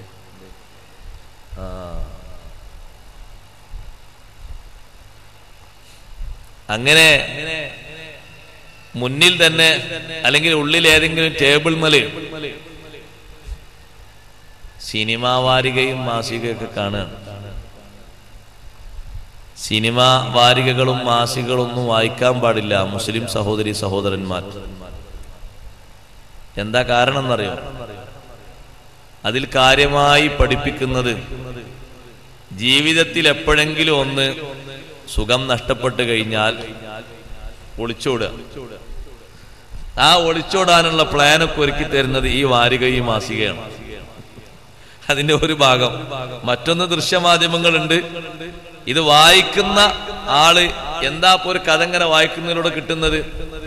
ഏതോ ഒരു ഫുലാനത്തിന്റെ കൂടെ പോയത്, അതിന് വിവിധ മാർഗങ്ങൾ സ്വീകരിച്ചു, ആരുടെയും കണ്ണിൽ പെടാതെ ഒരുപാട് കാലം ജീവിക്കാനുള്ള അവസ്ഥകളൊക്കെ നേടി. അതിപ്പോ ഒരു പുതുമൊന്നുമല്ല. അതിനുള്ള വഴികൾ തുറക്കുമ്പോ ഈ ചെറിയ മനസ്സുള്ള ഒരു വീട്ടിൽ കഴിയുന്ന കുടുംബിനി അല്ലെങ്കിൽ ചെറിയ കുട്ടി അല്ലെങ്കിൽ വളർന്നു വരുന്ന ഒരു ചെറുപ്പക്കാരൻ അവൻ എപ്പോഴെങ്കിലും ഒരു എതിര് ഭാഷ വരുമ്പോ തോന്നും ആ മാർഗം സ്വീകരിച്ചാൽ തിരക്കടില്ല. 12 വയസ്സുകാരൻ മുമ്പ് ഒരു 4 വയസ്സുകാരിയെ അവിധ വീഴ്ച നടത്തി, അയാൾ കൊലപ്പെടുത്തി, ഒരു മരത്തിന്റെ പൊത്തിൽ ഒളിപ്പിച്ചു, അവിടെ വേറെ 1-2 മുട്ടി വെച്ച് ആണി അടിച്ചു മേടി. അയാൾക്കൊരു പ്രശ്നവും തോന്നിയില്ല. അപ്പൊ അയാളെ വിളിച്ച് വിശദമായി അന്വേഷിച്ചപ്പോൾ പറഞ്ഞു, തൊട്ട് ഒരാഴ്ച മുമ്പ് കണ്ട സീരിയലിൽ നിന്ന് പകർത്തിയതാണ്. അപ്പൊ അതുപോലെ ഒന്ന് പുറത്തൊന്ന് ചെയ്തു നോക്കിയാണ് എങ്ങനെ ഉണ്ടാകും. ആ കുട്ടിയുടെ അവസ്ഥ പോയില്ലേ? മാതാപിതാക്കൾ ദുഃഖത്തിലായി, എല്ലാവരും സങ്കടത്തിലായി. ഇനി ആരോട് പറഞ്ഞിട്ടെന്താ? അപ്പൊ സൂക്ഷിക്കാനാണ്, ദുഃഖം വരരുത് എന്ന് കരുതിയിട്ടാണ്.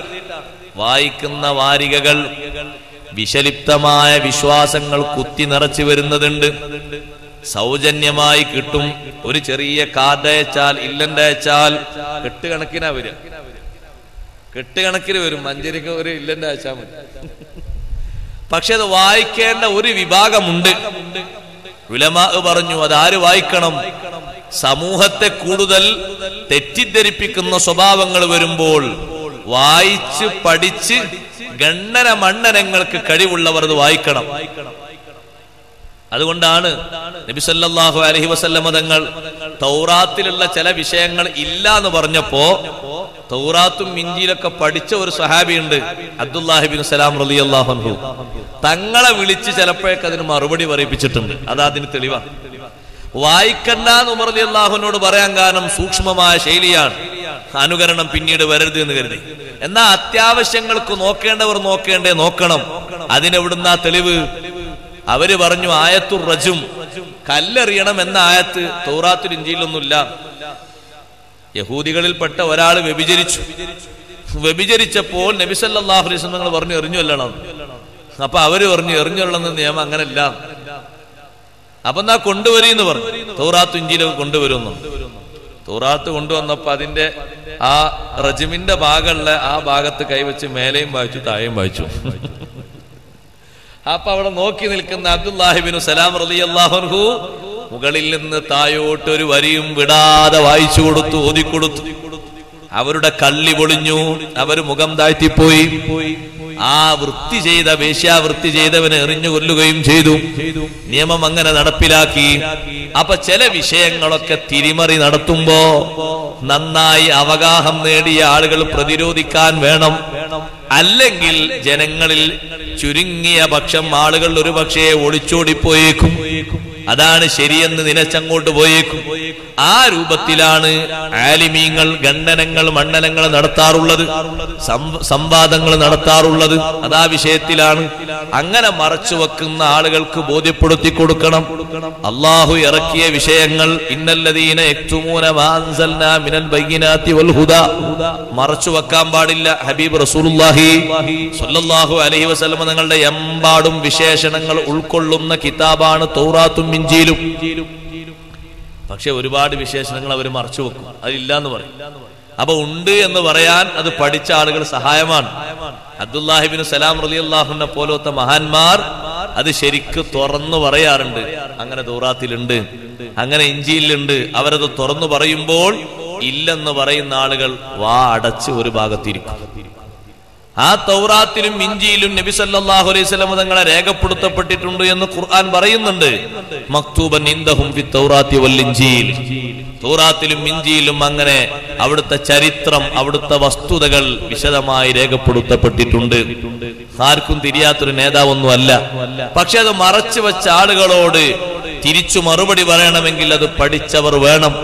അതിനാണ് പിൽക്കാലത്ത് ആ സ്വഹാബിമാരെ അവർ ഉപയോഗപ്പെടുത്തിയത്. അത് ആ വഴി താവഴി പിൻപറ്റിക്കൊണ്ട് ഉലമാഉം അവരുടെ കാലത്തുള്ള മുബ്തദിഉകളെ, പുത്തനാശയക്കാരെ എതിർത്തിട്ടുണ്ട്.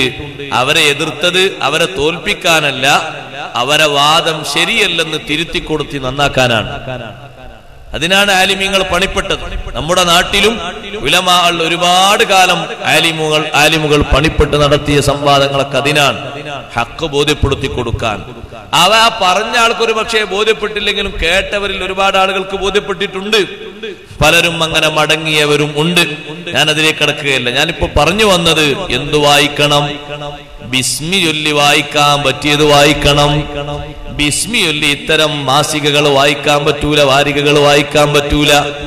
അപ്പൊ പറ്റാത്ത മെസ്സേജുകൾ ബിസ്മി ചൊല്ലി വായിക്കാൻ പറ്റൂലല്ലോ. ഒരുപാട് മെസ്സേജുകൾ കാണാം, ഒരുപാട് മോഡേൺ, ഒരുപാട് കമന്റുകൾ കാണാം. വായിക്കാൻ പറ്റാത്തത് പലതും ഉണ്ട്. മനസ്സിനെ സുഖിപ്പിക്കാൻ വേണ്ടി, നമ്മുടെ വിചാര വികാരത്തെ ഇളക്കി വിടാൻ വേണ്ടി എഴുതി വെക്കുന്ന അത്തരം കാര്യങ്ങൾ പാടില്ല. അതേ സമയത്ത് നമുക്ക് വല്ല പാഠവും നൽകുന്ന, ഗുണപാഠങ്ങൾ നൽകുന്ന മിസാലുകൾ എന്ന അർത്ഥത്തിൽ പരിഗണിക്കാൻ പറ്റുന്ന ഉദാഹരണ സഹിതം അവതരിപ്പിക്കുന്ന ഏതെങ്കിലും ഹൃദ്യമായ നോവലുകൾ, മൊത്തത്തിൽ പറഞ്ഞതല്ല, നോവലിൽ അധികവും ചൊയയുള്ളത്, സെക്സിനോട് ചൊയയുള്ള ധാരാളം ഉണ്ട്. പഠിക്കാൻ പറ്റുന്ന രീതിയിൽ ബുദ്ധിമാന്മാര് വായിച്ചാൽ അവർക്കൊരുപാട് ഉപമകൾ, ഉദാഹരണങ്ങൾ അതിൽ നിന്ന് പെറുക്കിയെടുക്കാൻ പറ്റും. അങ്ങനത്തതൊക്കെ വായിക്കാവുന്നതാണ്, നല്ലതേ വായിക്കാവുന്ന. അള്ളാഹു പറഞ്ഞത് ഇഖ്റ ബിസ്മി റബ്ബിക്കല്ലദീ ഖലഖ്. മറ്റൊന്ന് ഇഖ്റ, നീ ഓതണം, നിർബന്ധമായും ഓതണം. നിർബന്ധം ഇഖ്റ എന്ന ഒരു ഭാഷക്ക് ഉണ്ട്. കാരണം ഇസ്ലാം പഠിപ്പിക്കുന്ന നമ്മുടെ ഷാഫിഈ മദ്ഹബിലെ നിദാന ശാസ്ത്രമായ ഉസൂലുൽ ഫിഖ് പ്രകാരം ഒരു കൽപ്പന മുന്നോട്ട് വച്ചാൽ അടിസ്ഥാനപരമായി നിർബന്ധത്തിനാണ്. ആ വകുപ്പ് വെക്കുമ്പോ ഇഖ്റ, നിർബന്ധമായും നീ ഓതണം. ബിസ്മി റബ്ബിക്കല്ലദീ ഖലഖ്, ബിസ്മി ചൊല്ലി ഓതി തുടങ്ങുന്ന സൂറത്ത് നീ ഓതണം. സൂറത്തുൽ ഫാത്തിഹ മിസാലൻ, അത് പഠിക്കൽ വുജൂബാന്നുള്ളതിന് തെളിവ് ഇഖ്റ ബിസ്മി റബ്ബിക്കല്ലദീ ഖലഖ്. ആലിമീങ്ങൾ തെളിവെടുത്തതാണ്. കർമ്മശാസ്ത്രപരമായുള്ള വിഷയങ്ങൾ ഇഖ്റ ബിസ്മിയിലുണ്ട്. ഇഖ്റ ബിസ്മിയിൽ അടങ്ങാത്ത ഒറ്റ ശാസ്ത്രശാഖയുമില്ല. എല്ലാം അല്ലാഹു തആല അതിൽ ഉൾക്കൊള്ളിച്ചിട്ടുണ്ട്. ഒരു മനുഷ്യൻ എന്തെല്ലാം പഠിക്കണം എന്നുള്ള വിജ്ഞാന ശാഖകൾ മൊത്തം ഈ സൂറത്തിലെ ഈ 5 വചനങ്ങളിൽ അല്ലാഹു തആല ഉൾപ്പെടുത്തിയിട്ടുണ്ട്. അതിൽ മനുഷ്യൻ പഠിക്കേണ്ട ശരീരത്തിന്റെ ശാസ്ത്രം, ശരീരശാസ്ത്രം മനുഷ്യൻ പഠിക്കണോ? പഠിക്കണം. അതുകൊണ്ടാണ് തൊട്ടിപ്പുറത്ത് ഖലഖൽ ഇൻസാന മിൻ അലഖ്. എല്ലാറ്റിനെയും സൃഷ്ടിച്ചത് അല്ലാഹുവാണ്. അതാണ് ആദ്യം പറഞ്ഞത്, അല്ലദീ ഖലഖ്. എല്ലാറ്റിനെയും സൃഷ്ടിച്ച റബ്ബ്, ആ സൃഷ്ടിച്ച റബ്ബ് തന്നെയാണ് പരിപാലിക്കുന്നവനും. അവിടെ വിശ്വാസശാസ്ത്രം പഠിപ്പിക്കുന്നുണ്ട്. എന്താണെന്നറിയോ നിങ്ങൾ? സൃഷ്ടിച്ചവനും പരിപാലിക്കുന്നവനും ഒന്നാണ്. അറേബ്യയിലുള്ള ആളുകൾക്ക് മറ്റൊരു വിശ്വാസമുണ്ട്, ഖാലിഖ് ഒന്ന് വേറെയാണ്.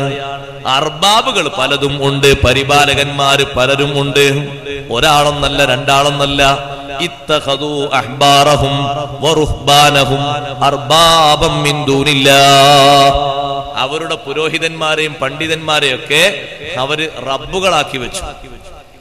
ഇലാഹുകളായി വാഴ്ത്തപ്പെടുന്നതൊക്കെ റബ്ബാണ്. അതൊന്നും റബ്ബല്ല. റബ്ബും ഖാലിഖും ഒന്നാണ് എന്ന് പഠിപ്പിച്ചു. ഇഖ്റ ബിസ്മി റബ്ബിക്കല്ലദീ ഖലഖ്. നിന്റെ റബ്ബ് ആരാണ്? നിനക്ക് ഖൽഖ് നൽകിയവൻ ആരാണോ അവരാണ് നിന്റെ റബ്ബ്. രണ്ടും ഒന്നാണ്, രണ്ടല്ല. അങ്ങനെയാണ് വിശ്വസിക്കേണ്ടത്. ഇലാഹും റബ്ബും ഒന്ന് തന്നെയാണ്. റബ്ബാരാന്ന് ചോദിച്ചാൽ ചിലപ്പോഴൊക്കെ അവര് മറുപടി പറയാറുണ്ട് അല്ലാന്നുള്ളത്. അത് അള്ളാഹിനെ സമ്മതിച്ചിട്ടല്ല, അള്ളയും കൂട്ടത്തിൽ റബ്ബായിക്കോട്ടെ എന്ന് കരുതിയിട്ടാണ്. അങ്ങനെ മറുപടി ഉണ്ടാകാറുണ്ട്. അള്ളാഹു പറയുന്നത് ഖാലിഖാരാണോ അവൻ തന്നെയാണ് റാസിഖ്, അവൻ തന്നെയാണ് റബ്ബ്, മറ്റൊരു റബ്ബില്ല. അത് വിശ്വാസശാസ്ത്രമാണ് പഠിപ്പിച്ചത്. ഇനിയും നിങ്ങൾ നോക്ക്, ആദർശപരമായി വിഷയം പഠിപ്പിക്കുന്നുണ്ട്. ബിസ്മി കൊണ്ട് തബറുക്ക് നേടിയിട്ട് നീ വായിക്കണം. ഇഖ്റ ബിസ്മി റബ്ബിക. ബിസ്മി എന്നുള്ളതിന്റെ മുതഅല്ലഖ്, അതുമായി ബന്ധിച്ച അനുബന്ധം കളയപ്പെട്ടതാണ് എന്ന് പണ്ഡിതന്മാര് പഠിപ്പിക്കുമ്പോ എന്താണ് ആ കളഞ്ഞത്? മുതബർരികം ബിസ്മില്ലാഹ്, മുതബർരികം ബിസ്മി റബ്ബിക്കല്ലദീ ഖലഖ്. അപ്പൊ തബറുക്കിന്റെ വിഷയം കടന്നു വന്നു. അത് ആദർശത്തിന്റെ വിഷയ. ബിസ്മി റബ്ബിക്കല്ലദീ ഖലഖ്, സൃഷ്ടികർമ്മം നടത്തിയ റബ്ബിന്റെ ഇസ്മ കൊണ്ട് ഒരു ബറക്കത്ത്. ആ ഇസ്മ കൊണ്ട് ബറക്കത്തില്ലേ? എത്ര വലിയ ബറക്കത്താണ്. ഇപ്പൊ ഏറ്റവും തോന്നെ നമ്മൾ ഉപയോഗിക്കേണ്ട, ഏറ്റവും കൂടുതൽ ബറക്കത്ത് കാംക്ഷിക്കേണ്ട ഒരു രംഗം കൂടിയാണിപ്പോ. കുടിക്കുന്ന വെള്ളം, കഴിക്കുന്ന ഭക്ഷണം, അതിലൊന്നും നമ്മുടെ ശരീരത്തിന് കേടുപാടുള്ളത് നീക്കാൻ അവിടെ ഏറ്റവും വലിയ സഹായമായി വർത്തിക്കുന്നത് ബിസ്മിയാണ്. ബിസ്മി നമ്മൾ ചൊല്ലണം. എന്തെങ്കിലും കേടുപാടുകൾ ഉണ്ടെങ്കിൽ ചൊല്ലിയ ബിസ്മിയുടെ ബർക്കത്ത് കൊണ്ട് അള്ളാഹു നീക്കിത്തരും. ബിസ്മി കൊണ്ടുള്ള ഒരു ബറക്കത്ത് ഉദ്ദേശിച്ചുകൊണ്ട് നമ്മൾ അങ്ങനെ പറയുമ്പോ ബറക്കത്ത് പറ്റൂല എന്ന് പറയുന്ന ആൾക്കാർ മാറി നിൽക്കും. ബറക്കത്ത് എന്നവിടെ അർത്ഥം കൊടുത്തത് ശരിയല്ല. അത് പണ്ഡിതന്മാര് ബിസ്മിന്റെ ബാ എന്നതിന് അർത്ഥം കൊടുത്തതിൽ ഉള്ള ഒരു അർത്ഥമാണ് മുതബർരികം ബിസ്മി റബ്ബിക്കല്ലദീ ഖലഖ്. അപ്പൊ ആദർശ രംഗത്ത് വ്യതിയാനുള്ള ആളുകൾക്കും ഇഖ്റ ബിസ്മി റബ്ബിക്കല്ലദീ ഖലഖ് മറുപടിയാണ്. അവിടെ ഒരു കാര്യം പറഞ്ഞത് എല്ലാവരും ശ്രദ്ധിക്കണം. ഇഖ്റ, നീ നിർബന്ധമായും ഓതണം. റബ്ബിന്റെ, നിന്നെ പടച്ച റബ്ബിന്റെ ഇസ്മ കൊണ്ട് ഓതേണ്ട ഒരു സൂറത്ത് എന്ന് സൂറത്തുൽ ഫാത്തിഹയ്ക്ക് തെളിവാക്കിയ ഈ വിഷയം പഠിച്ച് സൂറത്തുൽ ഫാത്തിഹ കറക്റ്റായി ഓതണം. അതിൽ ഒരു ഖലലുണ്ടാകാൻ പാടില്ല. ഇപ്പോഴൊക്കെ ഫാത്തിഹ ഓതുന്നത് തറാവി ഏതായാലും നിസ്കരിക്കല്ല. ഞാൻ അതിന്റെ കോലം പറയാതിരിക്കാന്നല്ല, ഞാൻ പലപ്പോഴും പറയാറുണ്ട്, ഞാൻ ആ മുറിച്ചുറ്റിയ തറാവീന് മുമ്പേ എതിരാണ്. അപ്പൊ ചിലര് പറയും, ഉസ്താദ് നിങ്ങൾ ഖുർആൻ അങ്ങനെ പഠിച്ചുകൊണ്ട് ഹാഫിദാണ്. അല്ല, അല്ലെങ്കിലും അതൊരു സുഖല്ല സംഗതി. എത്രയോ അക്ഷരങ്ങൾ കൊഴിഞ്ഞു പോകുന്ന ഒരു ഓത്ത് ഓതിയിട്ട് രാത്രി ഇങ്ങനെ മെനക്കെടേണ്ട ആവശ്യമുണ്ടോ? എന്തെങ്കിലും ഒരു പണിക്ക് പോയ ഒരു 150-200 റുപ്യ കിട്ടൂലേ? എന്തിനാണ് ആ ഏർപ്പാടിന് നിൽക്കുന്നത്? 8:30 തുടങ്ങി 9 മണിക്ക് തീരണം എന്നാണോ അല്ലെ കുറെ സ്ഥലത്തുള്ള ഷർത്ത്? നമ്മളാൾക്കാർ ഇത്ര വലിയ മടിയന്മാരായി, ഇത്ര വലിയ ഭാരമുള്ളവരായിട്ട് റമളാനിൽ നിന്ന് നിസ്കരിച്ചിട്ട് എന്തെങ്കിലും കാര്യം കിട്ടും? എന്തിനാണ് ഈ കുത്തിമറിയല്? ഒരു കാര്യമില്ല. അതുകൊണ്ട് അതൊരു ഏർപ്പാടെന്നേ ഉള്ളൂ. റുബ്ബ ഖായിമിൻ ലൈസ മിൻ ഖിയാമിഹി ഇല്ല സഹ്റു. എത്ര നിസ്കാരക്കാരുണ്ട്, നിന്നു എന്നുള്ളത് കൊണ്ട് കിടന്നിട്ടുള്ള ഉറക്കം ഒഴിവായി പോയി എന്നല്ലാതെ വേറെ ഒന്നും കിട്ടാനില്ല. കിടന്ന ആ ഉറക്കം കിട്ടിയിരുന്നു, നല്ല ആശ്വാസത്തിന്റെ ഉറക്കം. പിന്നെ ഒരു കാര്യപ്പതിലുള്ള എന്താ, പള്ളിയിലാണെങ്കിൽ ഒരു ഈത്തിക്കാപ്പ് കിട്ടും, അത്രേ പേരുള്ളൂ. അല്ലാത്തവർക്കാണെങ്കിൽ കഞ്ഞി കുടിക്കാൻ റെഡിയാവും ചെയ്യും. വേറെ പതിൽ നേട്ടമൊന്നും കാണുന്നില്ല. എത്ര അക്ഷരങ്ങളാ പോകുന്ന നിങ്ങൾ. എന്നാ പിന്നെ ഈ ബാക്കിൽ നിൽക്കുന്ന ആൾക്ക്, അയാൾക്ക് ഫാത്തിഹ തീർത്തും കിട്ടുന്നുണ്ടോ? ഇല്ല. അപ്പൊ അയാള് പറഞ്ഞ ഫാത്തിഹയൊക്കെ ഇമാമിനെ ഏൽപ്പിച്ചു. ഇമാമിന്റെ തന്നെ ശരിയില്ലല്ലോ, പിന്നെ അത് ആരാ ഏറ്റെടുക്കുക? ഇമാമിന്റെ ഫാത്തിഹ തന്നെ ശരിയില്ല, ബാക്കിൽ നിൽക്കുന്ന ആൾക്ക് ഫാത്തിഹ കിട്ടുന്നില്ല. അയാള് ബിസ്മി ഓതി മാലിക് യൗമിദ്ദീൻ എത്തിയപ്പോത്തിന് ഇമാം റുക്കൂ പോയി. ബാക്കിയുള്ളതൊക്കെ കൂടി അയാൾ ഓതാണെങ്കിൽ ഇമാം 2 റക്അത്തിലേക്ക് നിന്ന് ഫാത്തിഹ ബോധ്യവും. അപ്പൊ അത് ഏതായാലും ഇമാമ ഏറ്റെടുത്തോളൂ എന്നുള്ള നിലക്ക് അയാൾ ഇങ്ങനെ കയ്യെട്ടി തുടങ്ങുമ്പോത്തിന് ഇമാമ് സൂറത്ത് ഓതിയില്ലേ. അപ്പൊ ഒരു മസ്ബൂക്ക് ഒന്നിൽ അങ്ങനെ പരിഗണിച്ചു നോട്ടിയുള്ളൂ. ഇപ്പൊ എനിക്കാ കഴിയൂലട്ടോ, ഞാൻ പറയണതാ. രണ്ടാമത്തിൽ എത്തി നോക്കുമ്പോഴോ, രണ്ടാമത്തിൽ ഇപ്പൊ ഏതായാലും ഒരു മുവാഫിക്കിന്റെ രൂപല്ലേ വരിക. മസ്ബൂക്കാകുന്ന ശൈലി ഉണ്ട്. ചിലപ്പോ നമ്മളെ സാധാരണ അർത്ഥത്തിൽ വരൂല. എല്ലാ റക്അത്തിലും മസ്ബൂക്കാണ് ശൈലി ഉണ്ട്. ആ മസ്ലിം ബത്തുൽമീന് പറഞ്ഞിട്ടുണ്ട്. തിക്ക് കൊണ്ട്, പ്രായാധിക്യം കൊണ്ട് മൂപ്പര് പൊന്തി വരാൻ സാഹസപ്പെട്ടിട്ട് ഫാത്തിഹയ്ക്ക് സമയം കിട്ടിയില്ല. അങ്ങനെയുള്ള വിഷയങ്ങളൊക്കെ ഉണ്ട്. പക്ഷേ എല്ലായ്പ്പോഴും അങ്ങനല്ലല്ലോ ആളുകള്. രണ്ടാമത്തെ റക്അത്തിൽ വന്ന് അയാൾ ഫാത്തിഹ ഓതി തുടങ്ങി, കുറച്ചെത്തിയപ്പോഴേക്കും ഇമാം റുക്കൂക്ക് പോയി. അപ്പൊ ഇയാൾ ഫാത്തിഹയ്ക്കുള്ള സമയം കിട്ടിയെന്നോ കിട്ടിയില്ല എന്നാ പറയാം. ഇമാം ഏതായാലും ഫാത്തിഹ ഓതിയില്ലേ. ഇമാമിന്റെ ഖിയാമിൽ നിന്ന് ഫാത്തിഹയ്ക്കുള്ള സമയം കിട്ടിയെന്നോ അയാളെ പറ്റി പറയാം, കിട്ടിയില്ല എന്നാ പറയാ. ഇമാം നിൽക്കുമ്പോ ഇയാൾ നിന്നിട്ടുണ്ടല്ലോ. ഇമാമ് ഫാത്തിഹ ഓതി കഴിഞ്ഞിട്ട് അങ്ങനെയാണെങ്കിൽ ആ തറാവിയിൽ തീരെ കിട്ടൂല. ഇമാമ് ഫാത്തിഹ ഓതി കഴിഞ്ഞിട്ട് ഫാത്തിഹയ്ക്കുള്ള സമയം കിട്ടാൻ നല്ല മുവാഫിഖ് എന്ന് പറഞ്ഞാൽ, മുവാഫിഖ് എന്ന് പറഞ്ഞാൽ മൻ അദ്റക മിൻ ഖിയാമിൽ ഇമാമി സമനൻ യസഉൽ ഫാത്തിഹ. ഫാത്തിഹയ്ക്ക് വിശാലമായ ഒരു സമയം ഇമാമിന്റെ ഖിയാമിൽ നിന്ന് കിട്ടാനാണ്. ഇമാമിന് ഫാത്തിഹ ഓതാൻ നേരം കിട്ടിയിട്ടുണ്ടോ? സൂറത്ത് ഓതാൻ ബബനും കിട്ടിയിട്ടുണ്ടെന്നല്ലേ വരിക. പക്ഷെ അവന് കറക്റ്റായി ഓതുന്നില്ല. അപ്പൊ ആ ഫാത്തിഹ ഇമാമിനെ ഏൽപ്പിക്കുകയാണ്. ഇമാമിന്റെ ഫാത്തിഹയ്ക്ക് തന്നെ അക്ഷരങ്ങൾ തികയാതെ പിന്നെ അത് ആരാ ഏറ്റെടുക്കുക? നിർബന്ധമായും പഠിക്കേണ്ട സൂറത്തുൽ ഫാത്തിഹയാണ്. ഫാത്തിഹ ഓതുമ്പോ രണ്ടാലൊരു ശൈലിയിൽ ഓതണം. മൂന്നാമത്തെ രൂപമല്ല. ഒന്നുകിൽ വഖഫ് ചെയ്ത് ഓതുക, അല്ലെങ്കിൽ കൂട്ടിയിട്ട് ഓതുക. കൂട്ടി കൊയമ്പിച്ച് ഓതരുത്. കൂട്ടി കൊയമ്പിച്ച് ഓത്ത് ഞാൻ ആദ്യം കേൾപ്പിച്ചാൽ എല്ലാവരും കേട്ടോളി, പഠിക്കേണ്ട സാസല്ലേ. ബിസ്മില്ലാഹിർ റഹ്മാനിർ റഹീം അൽഹംദുലില്ലാഹി റബ്ബിൽ ആലമീൻ റഹ്മാനിർ റഹീം മാലികി യൗമിദ്ദീൻ ഇയ്യാക നഅ്ബുദു വഇയ്യാക നസ്തഈൻ സിറാത്തൽ മുസ്തഖീം സിറാത്തൽ ലദീന അൻഅംത അലൈഹിം ഗൈറിൽ ളാലിൻ. ഇതാണ് ലോക്കൽ ഫാത്തിഹ. ഇതന്നെയാണ് ഖബറും പുറത്ത് ഓതണമെങ്കിൽ വെറുതെ ഓതാണ്, വേറെ എന്തേ പണിയെടുക്കാൻ. എങ്ങനെ ഫാത്തിഹ ഓതണ്ടേ? ഒന്നെങ്കിൽ നിർത്തി ഓതണം. ബിസ്മില്ലാഹിർ റഹ്മാനിർ റഹീം അൽഹംദുലില്ലാഹി റബ്ബിൽ ആലമീൻ അർറഹ്മാനിർ റഹീം മാലികി യൗമിദ്ദീൻ ഇയ്യാക നഅ്ബുദു വ ഇയ്യാക നസ്തഈൻ ഇഹ്ദിനസ് സിറാത്തൽ മുസ്തഖീം സിറാത്തൽ ലദീന അൻഅംത അലൈഹിം ഗൈറിൽ മഗ്ദൂബി അലൈഹിം വലദ്ദാല്ലീൻ. ആമീൻ. ഇതാണ് നിർത്തിയിട്ടുള്ള ഫാത്തിഹ. 7 ആയത്തിലും നിർത്തി. ഇനി കൂട്ടിയിട്ടുള്ള ഓത്തുണ്ട് തറാവീന് ഓതും പോലെ. ബിസ്മില്ലാഹിർ റഹ്മാനിർ റഹീം അൽഹംദുലില്ലാഹി റബ്ബിൽ ആലമീൻ അർറഹ്മാനിർ റഹീം മാലികി യൗമിദ്ദീൻ ഇയ്യാക നഅ്ബുദു വ ഇയ്യാക നസ്തഈൻ ഇഹ്ദിനസ് സിറാത്തൽ മുസ്തഖീം സിറാത്തൽ ലദീന അൻഅംത അലൈഹിം ഗൈറിൽ മഗ്ദൂബി അലൈഹിം വലദ്ദാല്ലീൻ. ഒരക്ഷരം വേറൊരക്ഷരായി മാറാൻ പറ്റൂല. അർത്ഥം മാറുന്ന കോലത്തിലാണ് ആകെ പോയി. ഫാത്തിഹയിൽ തന്നെ ഏറ്റവും പ്രയാസമുള്ള അക്ഷരമായിട്ട് ഉലമാ പഠിപ്പിച്ച ലോദ്. 2 മഖ്റജുള്ള അക്ഷരാണല്ലോ ലോദ്. വളരെ ശ്രദ്ധിച്ചു ഓതേണ്ടതാണ്. ലോദ് ഓതുമ്പോ ലോ ആകാൻ പാടില്ല. അല്ലാഹ് എന്ന് ഉപയോഗിക്കുന്ന ഭാഗത്ത് നിന്ന് ലോദ് വരാനും പാടില്ല. ലോദിന്റെ മഖ്റജ് അതിന്റെ സ്ഥലത്ത് നിന്ന് തന്നെ വരണം. അതിന്റെ മൊഴി മാറ്റുണ്ടാകും. മാറിയാൽ അർത്ഥം മാറി. ഗൈറിൽ മഗ്ദൂബി അലൈഹിം എന്നോടത്ത് ഒരാള് ഓതുന്നത് ത്വാഇന്റെ മേലെ പുള്ളിയിട്ട ലാ ആണ് എങ്ങനെ തിരിയും? സ്വരം ബാക്കോട്ടൊക്കെ ഒന്ന് തന്നെ എങ്ങനെ തിരിയും? അയാളെ നാവ് നേരെ മുൻപല്ല് മേലെ ഭാഗത്തെ പല്ലിലേക്ക് തട്ടിയിട്ടാണോ ഗൈറിൽ മഗ്ദൂബി അലൈഹിം ഓതുന്നത്? എന്നാ തെറ്റാ. അത് ലാദല്ല, അത് ത്വാഇന്റെ മേലെ പുള്ളിയിട്ട ലാ ആണ്. അതാണ് അക്ഷരം.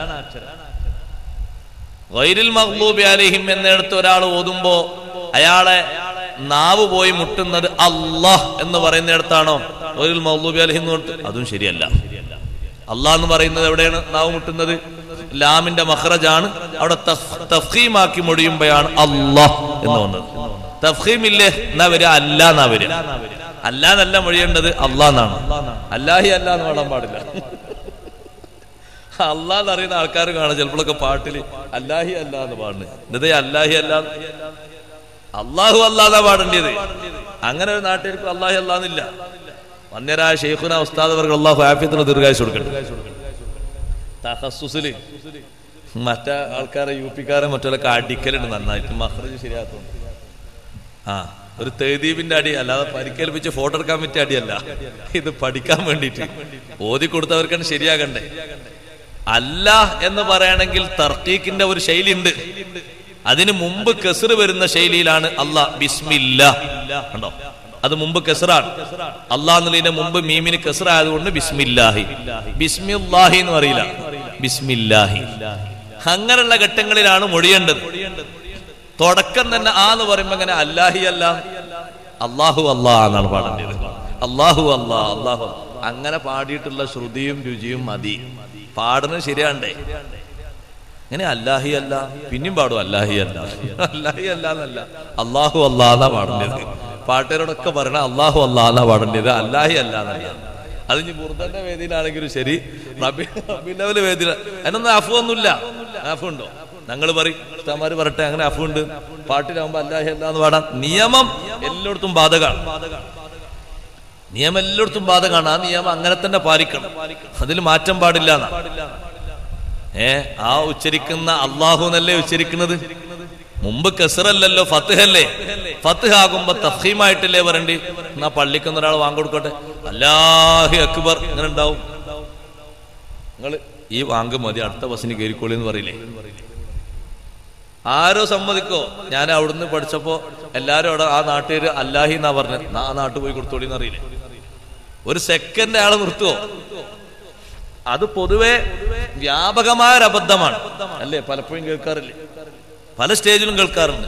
ഞാനൊരു വൃദ്ധാസാസിൽ അങ്ങനെ പ്രസംഗിക്കാൻ പോയപ്പോ ഒരു കുട്ടി ആദ്യം തന്നെ എന്തെന്നാ പാട് നേത്തോ എന്തോ ഒരു പേരുണ്ട് പാടിയപ്പോ ഞാൻ ആ കുട്ടീനോട് കൈയൊട്ടിട്ട് പറഞ്ഞു, അത് വേണ്ട.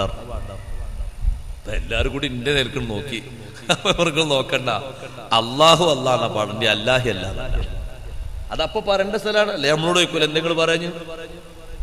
ആ കുട്ടിക്ക് അങ്ങനെയൊക്കെ പഠിപ്പിച്ചു കൊടുത്ത്, കുട്ടി നമ്മൾ കുറ്റം പറയണ്ട, കുട്ടിക്ക് അങ്ങനെയൊക്കെ പാടാൻ പഠിപ്പിച്ചു കൊടുത്ത ആള് പാടാൻ അങ്ങനെ പഠിപ്പിച്ചു കൊടുത്തിട്ടുണ്ടാവും. അപ്പൊ കുട്ടി അങ്ങനെ പാടും, അങ്ങനെയല്ലേ? കുട്ടികൾ ഇങ്ങനെ പാടിക്കോളൂ, അല്ലാഹി അല്ല. കുട്ടികളോട് ഇനി ഇല്ലാഹില്ല എന്നാൽ കുട്ടികൾ അങ്ങനെ പാടും, അതുപോലെ കുറ്റം പറഞ്ഞ കാര്യമില്ല. പഠിപ്പിക്കുന്ന ആൾക്കാരും അത് പറഞ്ഞു കൊടുക്കുന്ന ആൾക്കാരും അല്ലാഹു അല്ലാഹ് അങ്ങനെയാണ്. ബില്ലാഹി ബില്ലാ എന്ന് പാടാം, അത് ബില്ലാഹിയാണ്. ബില്ലാഹി ബില്ലാ കണ്ടോ, ബില്ലാഹി എന്നാണ്. ബില്ലാഹി അല്ലാഹി ഒരുപോലെയല്ല, മാറ്റണ്ട്. അപ്പൊ അല്ലാഹ് എന്ന് പറയുന്നിടത്തുനിന്നല്ല ഗൈറിൽ മഗ്ലൂബിൻ വലദ്ദാലിൻ വരണ്ടി. പിന്നെ എവിടുന്നാ? നമ്മുടെ മുകളിലെ പല്ലിന്റെ ഉളിപ്പല്ല് എന്ന് പറഞ്ഞ പല്ലുണ്ട്, രണ്ട് ഭാഗത്തുണ്ട് ഉളിപ്പല്ല്. ആ പല്ല് കഴിഞ്ഞിട്ട് ചക്രം പോലത്തെ ഒരു പല്ല് കണ്ടില്ല നിങ്ങളെ? ചക്രപ്പല്ല് ഒരു 3-4 അപ്പുറത്ത് ഒന്ന് തട്ടിയൊക്കെയാണ് നാവുകൊണ്ട്, അതുകൊണ്ട് നോമ്പുറിയൊന്നുമില്ല, നാവവിടെ തട്ടിച്ചേരിട്ട് ആ പല്ലിലേക്ക് തട്ടിയിട്ട് ഒന്നെങ്കിൽ വലത്തെ ഭാഗം അല്ലെങ്കിൽ ഇടത്തെ ഭാഗം, അതിന് നാവ് ഇങ്ങനെ കൊണ്ടോണ്ട, ഇറച്ചിങ്ങനെ എടുക്കും പോലെ നാവ് ഇങ്ങനെ കൊണ്ടുപോകാൻ വേണ്ട. നാവിന്റെ അരു ഈ ഭാഗോ അങ്ങോട്ട് തട്ടിയാൽ ലോദായി, അതാണ് ലോദ്. അതുകൊണ്ട് ഹബീബ് സല്ലല്ലാഹു അലൈഹി വസല്ലം നിങ്ങൾ പറഞ്ഞത് അന അഫ്സഹു മൻ നതഖ ബില്ലാദ്, നിങ്ങളുടെ കൂട്ടത്തിൽ സ്ഫുടമായി ലോദ് ഉച്ചരിക്കാൻ കഴിയുന്ന ആള് ഞാനാണെന്ന് സയ്യിദുനാ റസൂലുള്ളാഹി സ്വല്ലല്ലാഹു അലൈഹി വസല്ലം. രണ്ട് ഭാഗത്തേക്കും നാവ് മുട്ടിച്ച് രണ്ട് മഖ്റജും ഒരുപോലെ പുറപ്പെടുവിക്കുന്ന ആളായിരുന്നു ഉമർ ബിൻ ഖത്താബ് റളിയല്ലാഹു അൻഹു. അതൊക്കെ കോത്തിന്റെ ശൈലി ഭംഗിയൊന്ന് വേറെ ആയിരിക്കും. അപ്പൊ അതാണ് വാദിന്റെ മഖ്റജ്. ഏത്? മുകളിലെ പല്ല്, ഉളിപ്പല്ല് കഴിഞ്ഞിട്ടുള്ള പല്ലിലേക്ക് ഇടത്തെ ഭാഗത്തോ വലത്തെ ഭാഗത്തോ നാവിന്റെ അരുവിനെ ചെരുവിനെ ഒന്ന് തട്ടിച്ചാൽ വലല്ലാലീൻ, അല്ലീൻ എന്ന് പറഞ്ഞെടുത്തുന്നല്ല വലല്ല വരേണ്ടത്. ഈ മുൻപല്ലിന്റെ മേലെ പല്ലിന്റെ സൈഡിനോടോ പുറം ഭാഗത്തോടോ തട്ടിയിട്ടുമല്ല. ഞാനിത് ഒരു ഉദാഹരണം പറഞ്ഞതാ. ഓത്തിൽ ഇങ്ങനെ ഒരുപാട് ശ്രദ്ധിക്കണം. ഇങ്ങനൊക്കെ തികഞ്ഞ ഒരാൾ ഓതുമ്പോഴാ ആ ഇമാമാണ് മസ്ബൂക്കിന്റെ ഫാത്തിഹ ഏറ്റെടുക്കുന്ന ആള്. അയാളെ ഫാത്തിഹന്നെ ശരിയില്ലെങ്കിൽ അല്ലെ പിന്നെ നല്ലൊരു സുഖമുണ്ട്, ഹനഫി മദ്ഹബിലേക്ക് മാറിയാൽ മതി തൽക്കാലം. എന്നാ പിന്നെ ഹനഫി മദ്ഹബില് ഇമാമ് മാത്രം ശരിയായിട്ട് ഓതിയാൽ മതി, ബാക്കിയുള്ളവരൊക്കെ ഇങ്ങനെ നിന്നുകൊടുത്താൽ മതി. പക്ഷെ ആ ഒരു മസല മാത്രം പോലെ അതിന്റെ ഫർഇയ്യ എല്ലാത്തിലും ഒരു കൂടേണ്ടി വരും. അപ്പൊ കുറെ ആൾക്കാർ അതെന്താന്ന് വെച്ചുമ്പോ വിത്രൊക്കെ 11 നിസ്കരിക്കുന്ന അത് നടക്കൂല, ഇവിടെ 3 റമദാൻ മാസം ഒപ്പിച്ചു പോവാണ്, നടക്കൂല എന്ന് പറയും. നിസ്കാരവുമായി ബന്ധപ്പെട്ട വിഷയങ്ങളൊക്കെ കൂടേണ്ടി വരും, എല്ലാത്തിലും കൂടേണ്ടി വരും. ഹനഫി മദ്ഹബിൽ ഇമാമ് ഓത്ത് ശരിയായാൽ ഖിറാഅത്തുൽ ഇമാമി ഖിറാഅത്തുൽ ലിമൻ ഖൽഫഹു. അബു ഹനീഫ തങ്ങളോട് സംവാദത്തിന് വേണ്ടി വരെ അന്നത്തെ പണ്ഡിതന്മാർ വന്നിരുന്നു. അബു ഹനീഫ റളിയല്ലാഹു അൻഹു സെക്കൻഡുകൾ കൊണ്ട് സംവാദം പൂർത്തിയാക്കി. വലിയ ബുദ്ധിമാനല്ലേ, അവർ ഇൽമു കൊണ്ട് അല്ലാഹു തആല നമുക്ക് ബർക്കത്ത് തേടി തരട്ടെ. സംവാദത്തിന് ഇമാമ് മാത്രം ഫാത്തിഹ ഓതിയാൽ മതി എന്നുള്ള വിഷയത്തിൽ സംവാദം നടത്താൻ വേണ്ടി കുറെ ആലിമീങ്ങൾ വന്നു. അപ്പൊ അബു ഹനീഫ തങ്ങൾ എല്ലാവരോടും ഇരിക്കാൻ പറഞ്ഞു. എല്ലാവരും ഇരുത്തിയിട്ട് അബു ഹനീഫ റളിയല്ലാഹു അൻഹു ചോദിച്ചു, നിങ്ങൾ ഈ പറയാൻ പോകുന്ന വിഷയം കൂട്ടത്തിൽ ഒരാൾ പറഞ്ഞാൽ പോരെ? ഒരാൾ പറഞ്ഞാൽ മതി, അത് നിങ്ങൾക്കൊക്കെ സമ്മതല്ലേ? സമ്മതാണ്. നമ്മളെ സംവാദം ജയിച്ചു, നിങ്ങൾ പൊയ്ക്കോളി. അതെന്റെ ഈ ഇമാമ് പറയുന്ന വിഷയത്തിൽ മഅ്മൂമിനൊക്കെ സമ്മത, എല്ലാരും ആ വിഷയത്തിൽ ആർക്കും വിയോജിപ്പില്ല. ഇമാമിന്റെ പിന്നിലല്ല അവരുള്ളത്. ഇമാമ് പറഞ്ഞതിനോട് എല്ലാരും കൂറു പുലർത്തുന്നവരാണ്. ഒരാൾ പറഞ്ഞാൽ പോരെ? സംവാദവും വാദവും ഒറ്റടിക്ക് വിജയിച്ചു. അല്ലെ നിങ്ങൾ എല്ലാരും കൂടി പറയണ്ട എന്നോട്? എല്ലാരും പറയില്ലല്ലോ, ഒരാളല്ലേ പറയുള്ളൂ, ഒരാളെ പറയുള്ളൂ. അതെല്ലാവർക്കും സമ്മതല്ലേ? എല്ലാവർക്കും സമ്മത. ഇമാമ് പറയണ ബാക്കിയുള്ളവർക്കൊക്കെ സമ്മതാണ്. അത്ര സുഖണ്ട്. ഖിറാഅത്തുൽ ഇമാമി ഖിറാഅത്തുൽ ലിമൻ ഖൽഫഹു. അത് അബൂ ഹനീഫ റളിയല്ലാഹു അൻഹു വെക്കുന്ന ഒരു വിഷയമാണെങ്കിൽ ഇമാമിന്റെ ഓത്ത് ബാക്കിലുള്ളവർക്ക് ഓത്താണ് എന്ന് പറഞ്ഞാൽ ഷാഫി മദ്ഹബിൽ അതില് ആ ഹദീസ് ചുമത്തുന്നത് അതിനൊരു അടിസ്ഥാനമായി കാണുന്നത് ഇമാമിന്റെ ഓത്ത് ശരിയായാൽ ഇമാമ് ബാക്കിയുള്ളവരെ ഓത്ത് ഏറ്റെടുക്കുന്നുള്ളിടത്തേക്കാണ് മസ്ബൂക്കിന്റെ ഓത്ത്. ഇനി ഇമാമിന്റെ ഓത്ത് ഓത്താകണം, നിർബന്ധമായും പഠിക്കണം. നീ നിർബന്ധമായും ഓതി പഠിക്കണം. ബിസ്മി റബ്ബിക്കല്ലദീ ഖലഖ്, നിന്നെ പടച്ച നിന്നെ പോറ്റി വളർത്തുന്ന അല്ലാഹുവിന്റെ നാമത്തിൽ ഓതി തുടങ്ങേണ്ട സൂക്തം, സൂറത്ത്, അധ്യായം സൂറത്തുൽ ഫാത്തിഹ. അത് നിർബന്ധമായും പഠിക്കണം. പഠിക്കൽ വാജിബാണ്, ഓരോരുത്തരുടെ മേലും നിർബന്ധമാണ്.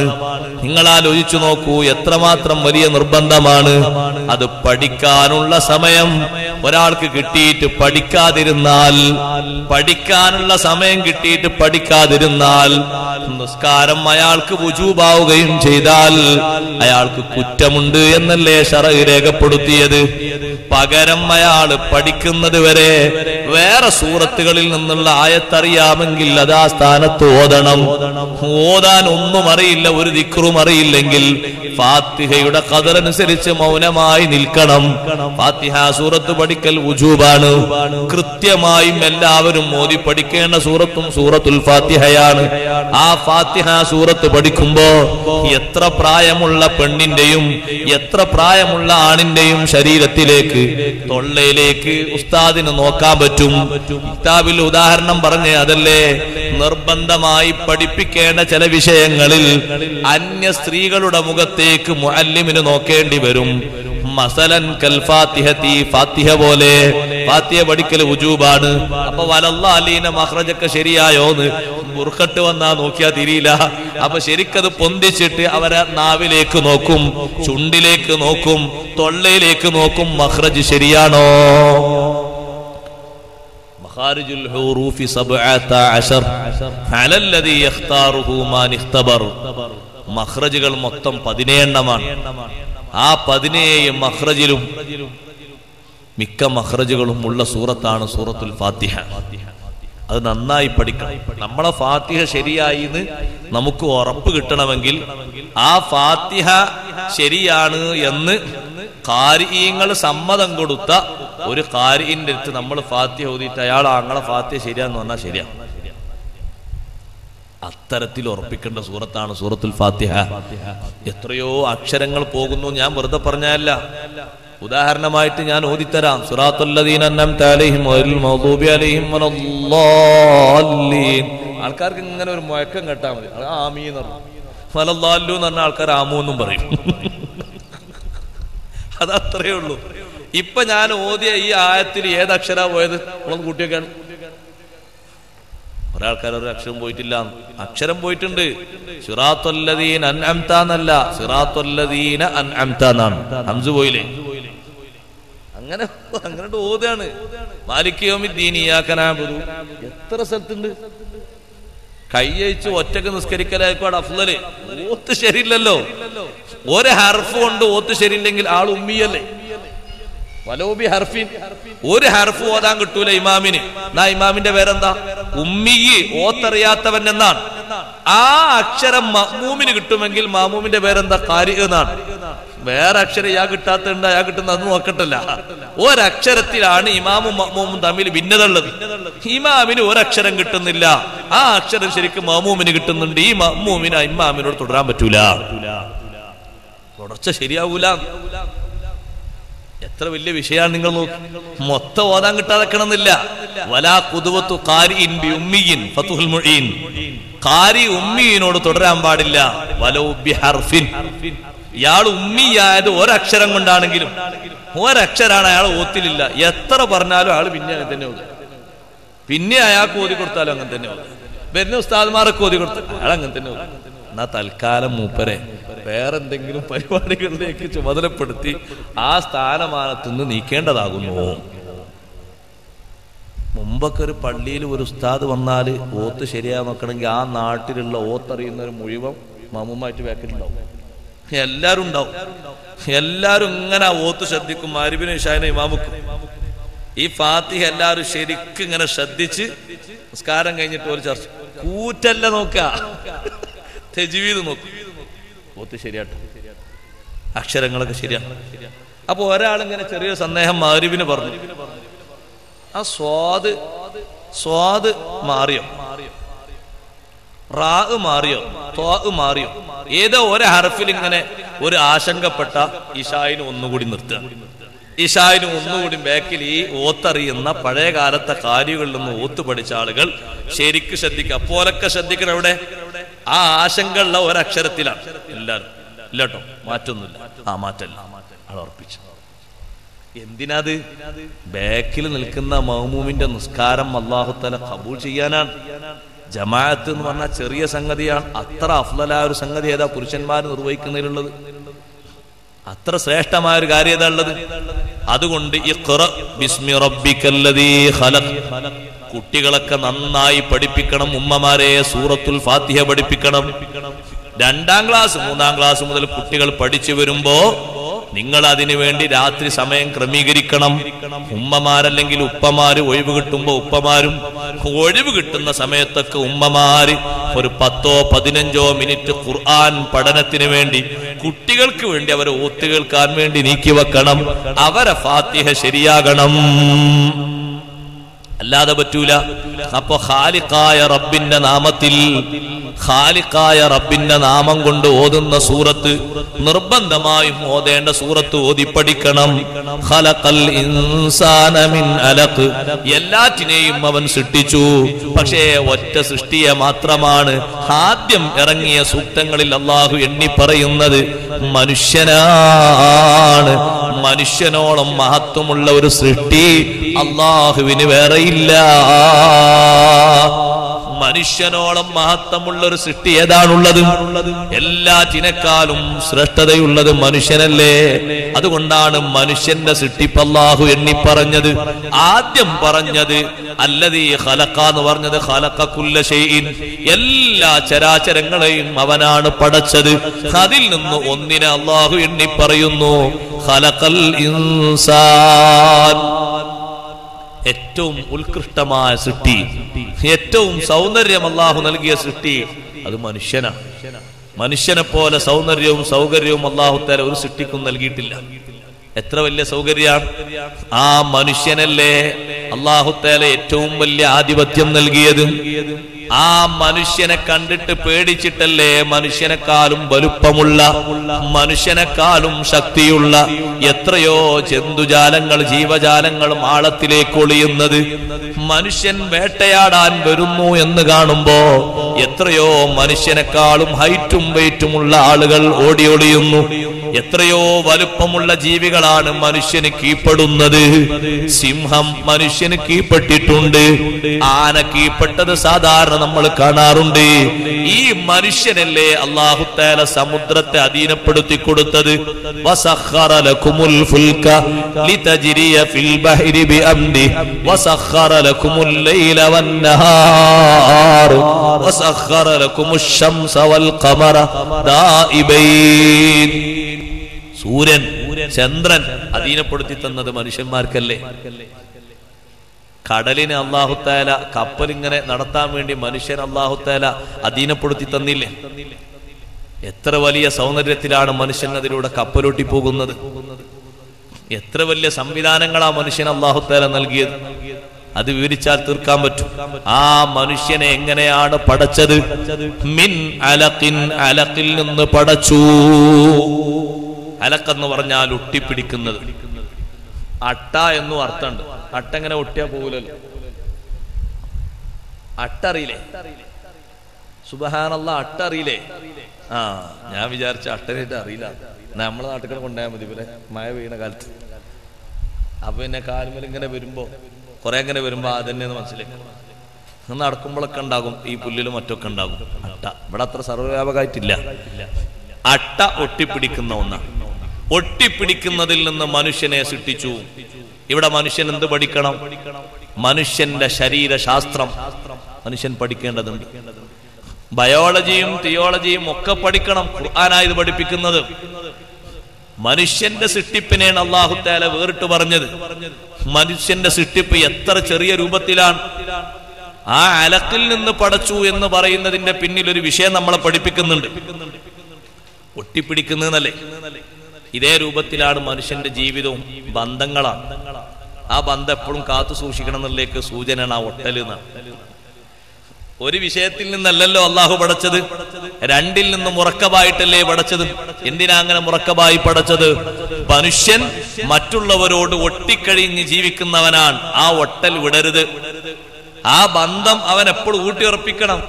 അത് പഠിപ്പിക്കാനാണ് മനുഷ്യന്റെ പടപ്പിന്റെ തുടക്കത്തിൽ അല്ലാഹു തആല അതിനൊരു സബബായി ഉപയോഗിച്ച അലഖിനെ അല്ലാഹു പരിചയപ്പെടുത്തുന്നത്. ഖലഖൽ ഇൻസാന മിൻ അലഖ്, മനുഷ്യനെ അവൻ പടച്ചു സംവിധാനിച്ചു തന്നത് മിൻ അലഖിൻ, അലഖിൽ നിന്നാണ്. കുട്ടികൾ പഠിക്കട്ടെ, മനുഷ്യോൽപത്തിയെ കുറിച്ച് പഠിക്കട്ടെ.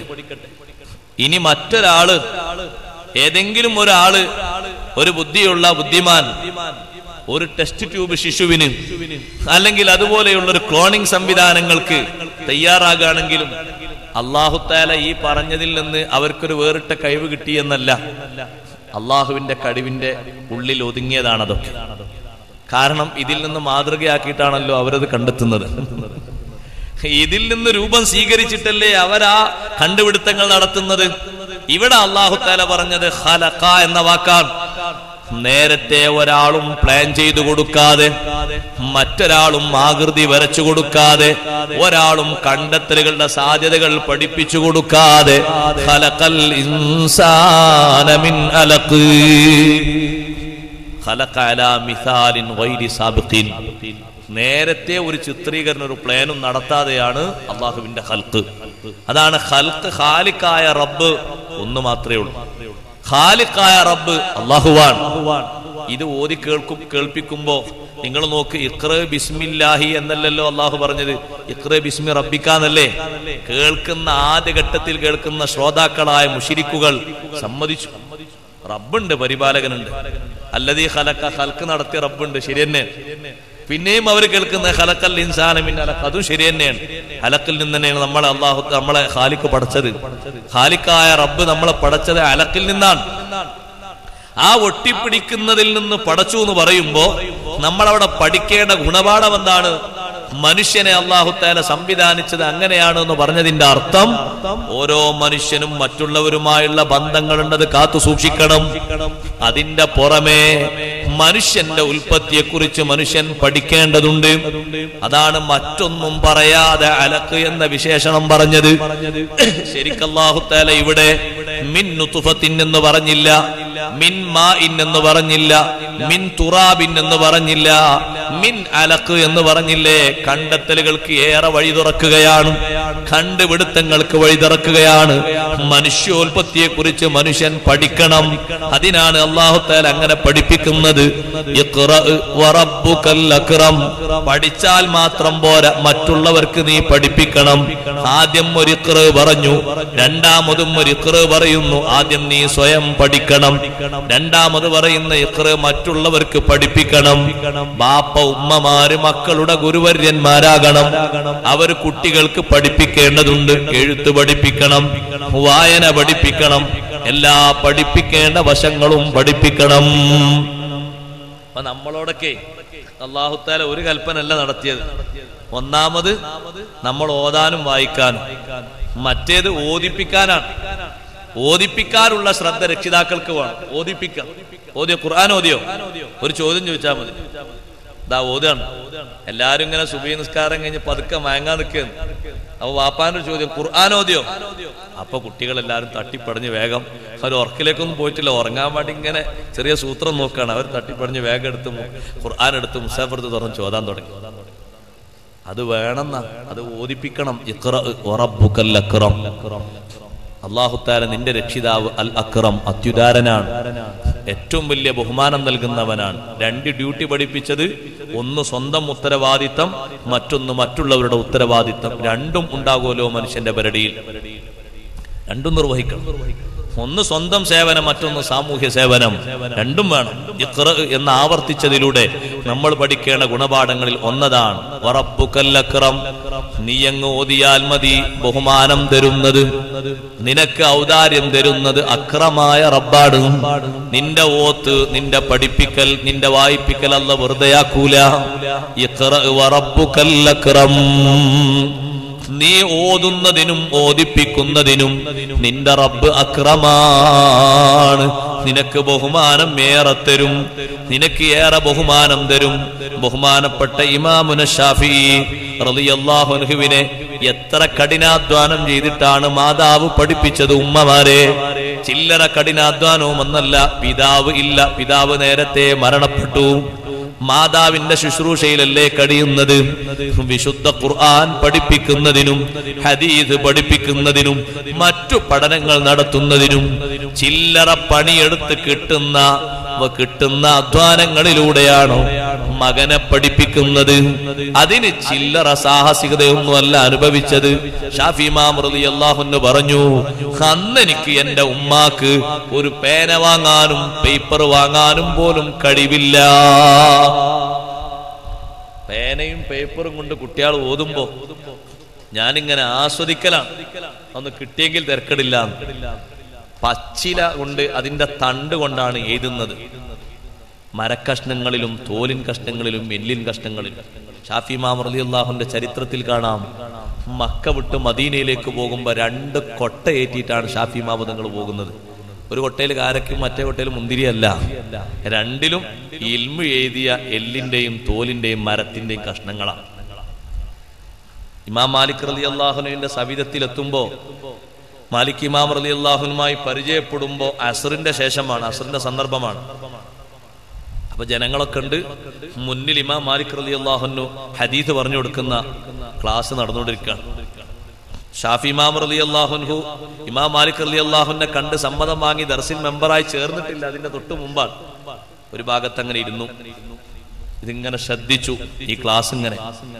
അപ്പൊ ഈ ഇരിക്കുന്ന കുട്ടികളെ കയ്യിലൊക്കെ പേനയുണ്ട്, പേപ്പറുണ്ട്. പടച്ചോനെ, ഒരു പേനയും പേപ്പറും കിട്ടിയില്ല ഇത്രയും കാലായിട്ട്. എന്തൊരു മോഹമുണ്ട്. നിങ്ങളൊന്ന് ആലോചിച്ചു നോക്കൂ ഉമ്മമാരെ, എത്ര സാഹസപ്പെട്ടാണ് ആ മഹാപണ്ഡിതനെ ആ മാതാവ് വളർത്തിയത്. നമുക്ക് എന്താണ് അള്ള വാരിക്കോരിച്ചു വരുന്ന എന്ന നിയമത്തുകൾ കണ്ടമാനല്ലേ, ഇഷ്ടം പോലല്ലേ. എന്നിട്ടും നമ്മൾ പഠിപ്പിക്കുന്നില്ല എന്ന് പറയുമ്പോ അള്ളാഹുവിന്റെ ഈ വചനത്തോട് നാം ചെയ്യുന്ന അനാദരവല്ലേ അത്? മര്യാദക്കേടല്ലേ? നമ്മൾ പഠിപ്പിക്കണം. ശരിക്ക് എഴുത്തും വായനയും പഠിപ്പിക്കണം. നന്നായി എഴുതാൻ അറിയണം. ഷാഫി ഇമാം റളിയല്ലാഹു അൻഹു ആ സബക്കിന്റെ വേക്കിൽ ഇരുന്നിട്ട് ഏതായാലും ഒരു പേനയും പേപ്പറും കിട്ടിയിട്ടില്ല. എന്നാ പിന്നെ ഈ വിരലൊന്ന് പേനയാക്കാം. ഈ വിരലിങ്ങനെ ഉയർത്തി അതിങ്ങനെ നാവിലേക്കിട്ട് ഇടത്തെ കയ്യിൽ ഇങ്ങനെ എഴുതുന്നുണ്ട്. അപ്പൊ ഇമാം മാലിക് റളിയല്ലാഹു അൻഹു ഹദീസ് പറഞ്ഞുകൊണ്ടിരിക്കുമ്പോ ഇടക്കിടക്ക് ഇങ്ങനെ ബാക്കിൽ വന്നിരിക്കുന്ന ഒരു കുട്ടി എന്താ അങ്ങനെ തൊള്ളേൽ കൈയിട്ട് ഇങ്ങനെ കളിക്കുന്ന രംഗം ഇങ്ങനെ കാണുന്നുണ്ട്. ഹദീസിന്റെ ക്ലാസ്സിൽ വല്ലാത്ത ബഹുമാനല്ലേ. ഒന്നും അങ്ങോട്ടും ഇങ്ങോട്ടും ശിഷ്യന്മാർ ഒരു ശ്രദ്ധ മാറിയിട്ട് പോലും നോക്കൂല. ഒരാൾ അപ്പുറത്ത് ഒന്ന് ഒച്ച വെച്ച് വിളിച്ചാൽ പോലും ഹദീസിന്റെ ക്ലാസ്സിലിരിക്കുന്ന മഹാന്മാർ ഒന്ന് തിരിഞ്ഞു നോക്കൂല. അത്രയും ശ്രദ്ധയാണ്. ആ ശ്രദ്ധയോടുകൂടെ ഇരിക്കുമ്പോ ബാക്കിലിരിക്കുന്ന ഷാഫി ഇമാം റളിയല്ലാഹുവിനെ ഇടക്കിടക്ക് ഇമാം മാലിക് റളിയല്ലാഹു നോക്കുന്നുണ്ട്. അത് കഴിഞ്ഞ് അവിടുന്ന് എല്ലാവരും പിരിഞ്ഞപ്പോ ഷാഫി ഇമാം റളിയല്ലാഹു അടുത്തേക്ക് ചെന്നു, സലാം പറഞ്ഞു. അങ്ങനെ അടുത്തിരുത്തി മുഖത്തോട് മുഖം നോക്കിയിട്ട് ഇമാം മാലിക് റളിയല്ലാഹു ചോദിക്കാൻ, ആ മുത്തലിബിയുൻ അന്ത, മുത്തലിബ് കുടുംബത്തിൽ പറന്ന ആളാണോ? അതെ. ആ ഖുറൈശ് തറവാട്ടുകാരനാണോ? അതെ. അന്ത ഹറമിയുൻ, ഹറമിൽ താമസിച്ച് വരുന്ന ആളാണോ? അതെ. ബാപ്പ ജീവിച്ചിരിക്കുന്നില്ലല്ലോ? ഇല്ല. എല്ലാ ഗുണവിശേഷണങ്ങളും എണ്ണി എണ്ണി എണ്ണി ചോദിച്ചു. ഒക്കെ അതേന്ന് പറഞ്ഞു. ഒക്കെ ഒത്ത ആളാണല്ലോ. പക്ഷെ മോനെ, ഈ ഹദീസിന്റെ ക്ലാസ് ഇരിക്കുമ്പോ ബാക്കിൽ എന്തോന്നിങ്ങനെ കളിക്കുന്നത് കണ്ടല്ലോ, വരലിങ്ങനെ നാവിലിട്ട് ഇങ്ങനെ കളിക്കുന്നത് കണ്ടല്ലോ. ഷാഫി ഇമാം റളിയല്ലാഹു അൻഹു വികാരഭരിതനായി, തന്റെ ഏറെ കാലത്തെ മോഹമല്ലേ ഒരു പേനയും പേപ്പറും കിട്ടുക. ഉസ്താദേ, ഈ ഇരിക്കുന്ന ആളുകൾക്കൊക്കെ പേനയുണ്ട്, പേപ്പറുണ്ട്. ഇത്രയും കാലത്തെ ജീവിതത്തിനിടയ്ക്ക് എനിക്കത് കിട്ടിയിട്ടില്ല. എന്റെ ഉമ്മയാണ് എന്നെ സംരക്ഷിക്കുന്നത്, അമ്മാവന്മാരും കൂടിയാണ്. മദീനത്തേക്ക് ഞാൻ പോരുന്നതിന് പലരും എതിർപ്പുണ്ട്. പക്ഷേ ഇൽമിന് വേണ്ടിയാണെന്നുള്ള നിലക്ക് എന്റെ മാതാവ് എനിക്ക് തുണയാണ്. കുടുംബക്കാരിൽ ചിലരൊക്കെ പറഞ്ഞു ഉമ്മാനോട്, ഒരു കുട്ടിയല്ലേ ഉള്ളൂ, പറഞ്ഞേക്കണ്ട. അങ്ങനെ നമ്മുടെ നാട്ടിൽ പലരും പറയാം, ഒരു കുട്ടിയല്ലേ ഉള്ളൂ, അതിനെ പൊരുത്തിനെക്കാൻ പറ്റൂ, അതിനെ പറഞ്ഞേക്കണം. ഒന്നാണെങ്കിൽ 1, 10 ആണെങ്കിൽ 10, എത്ര ആണെങ്കിലും.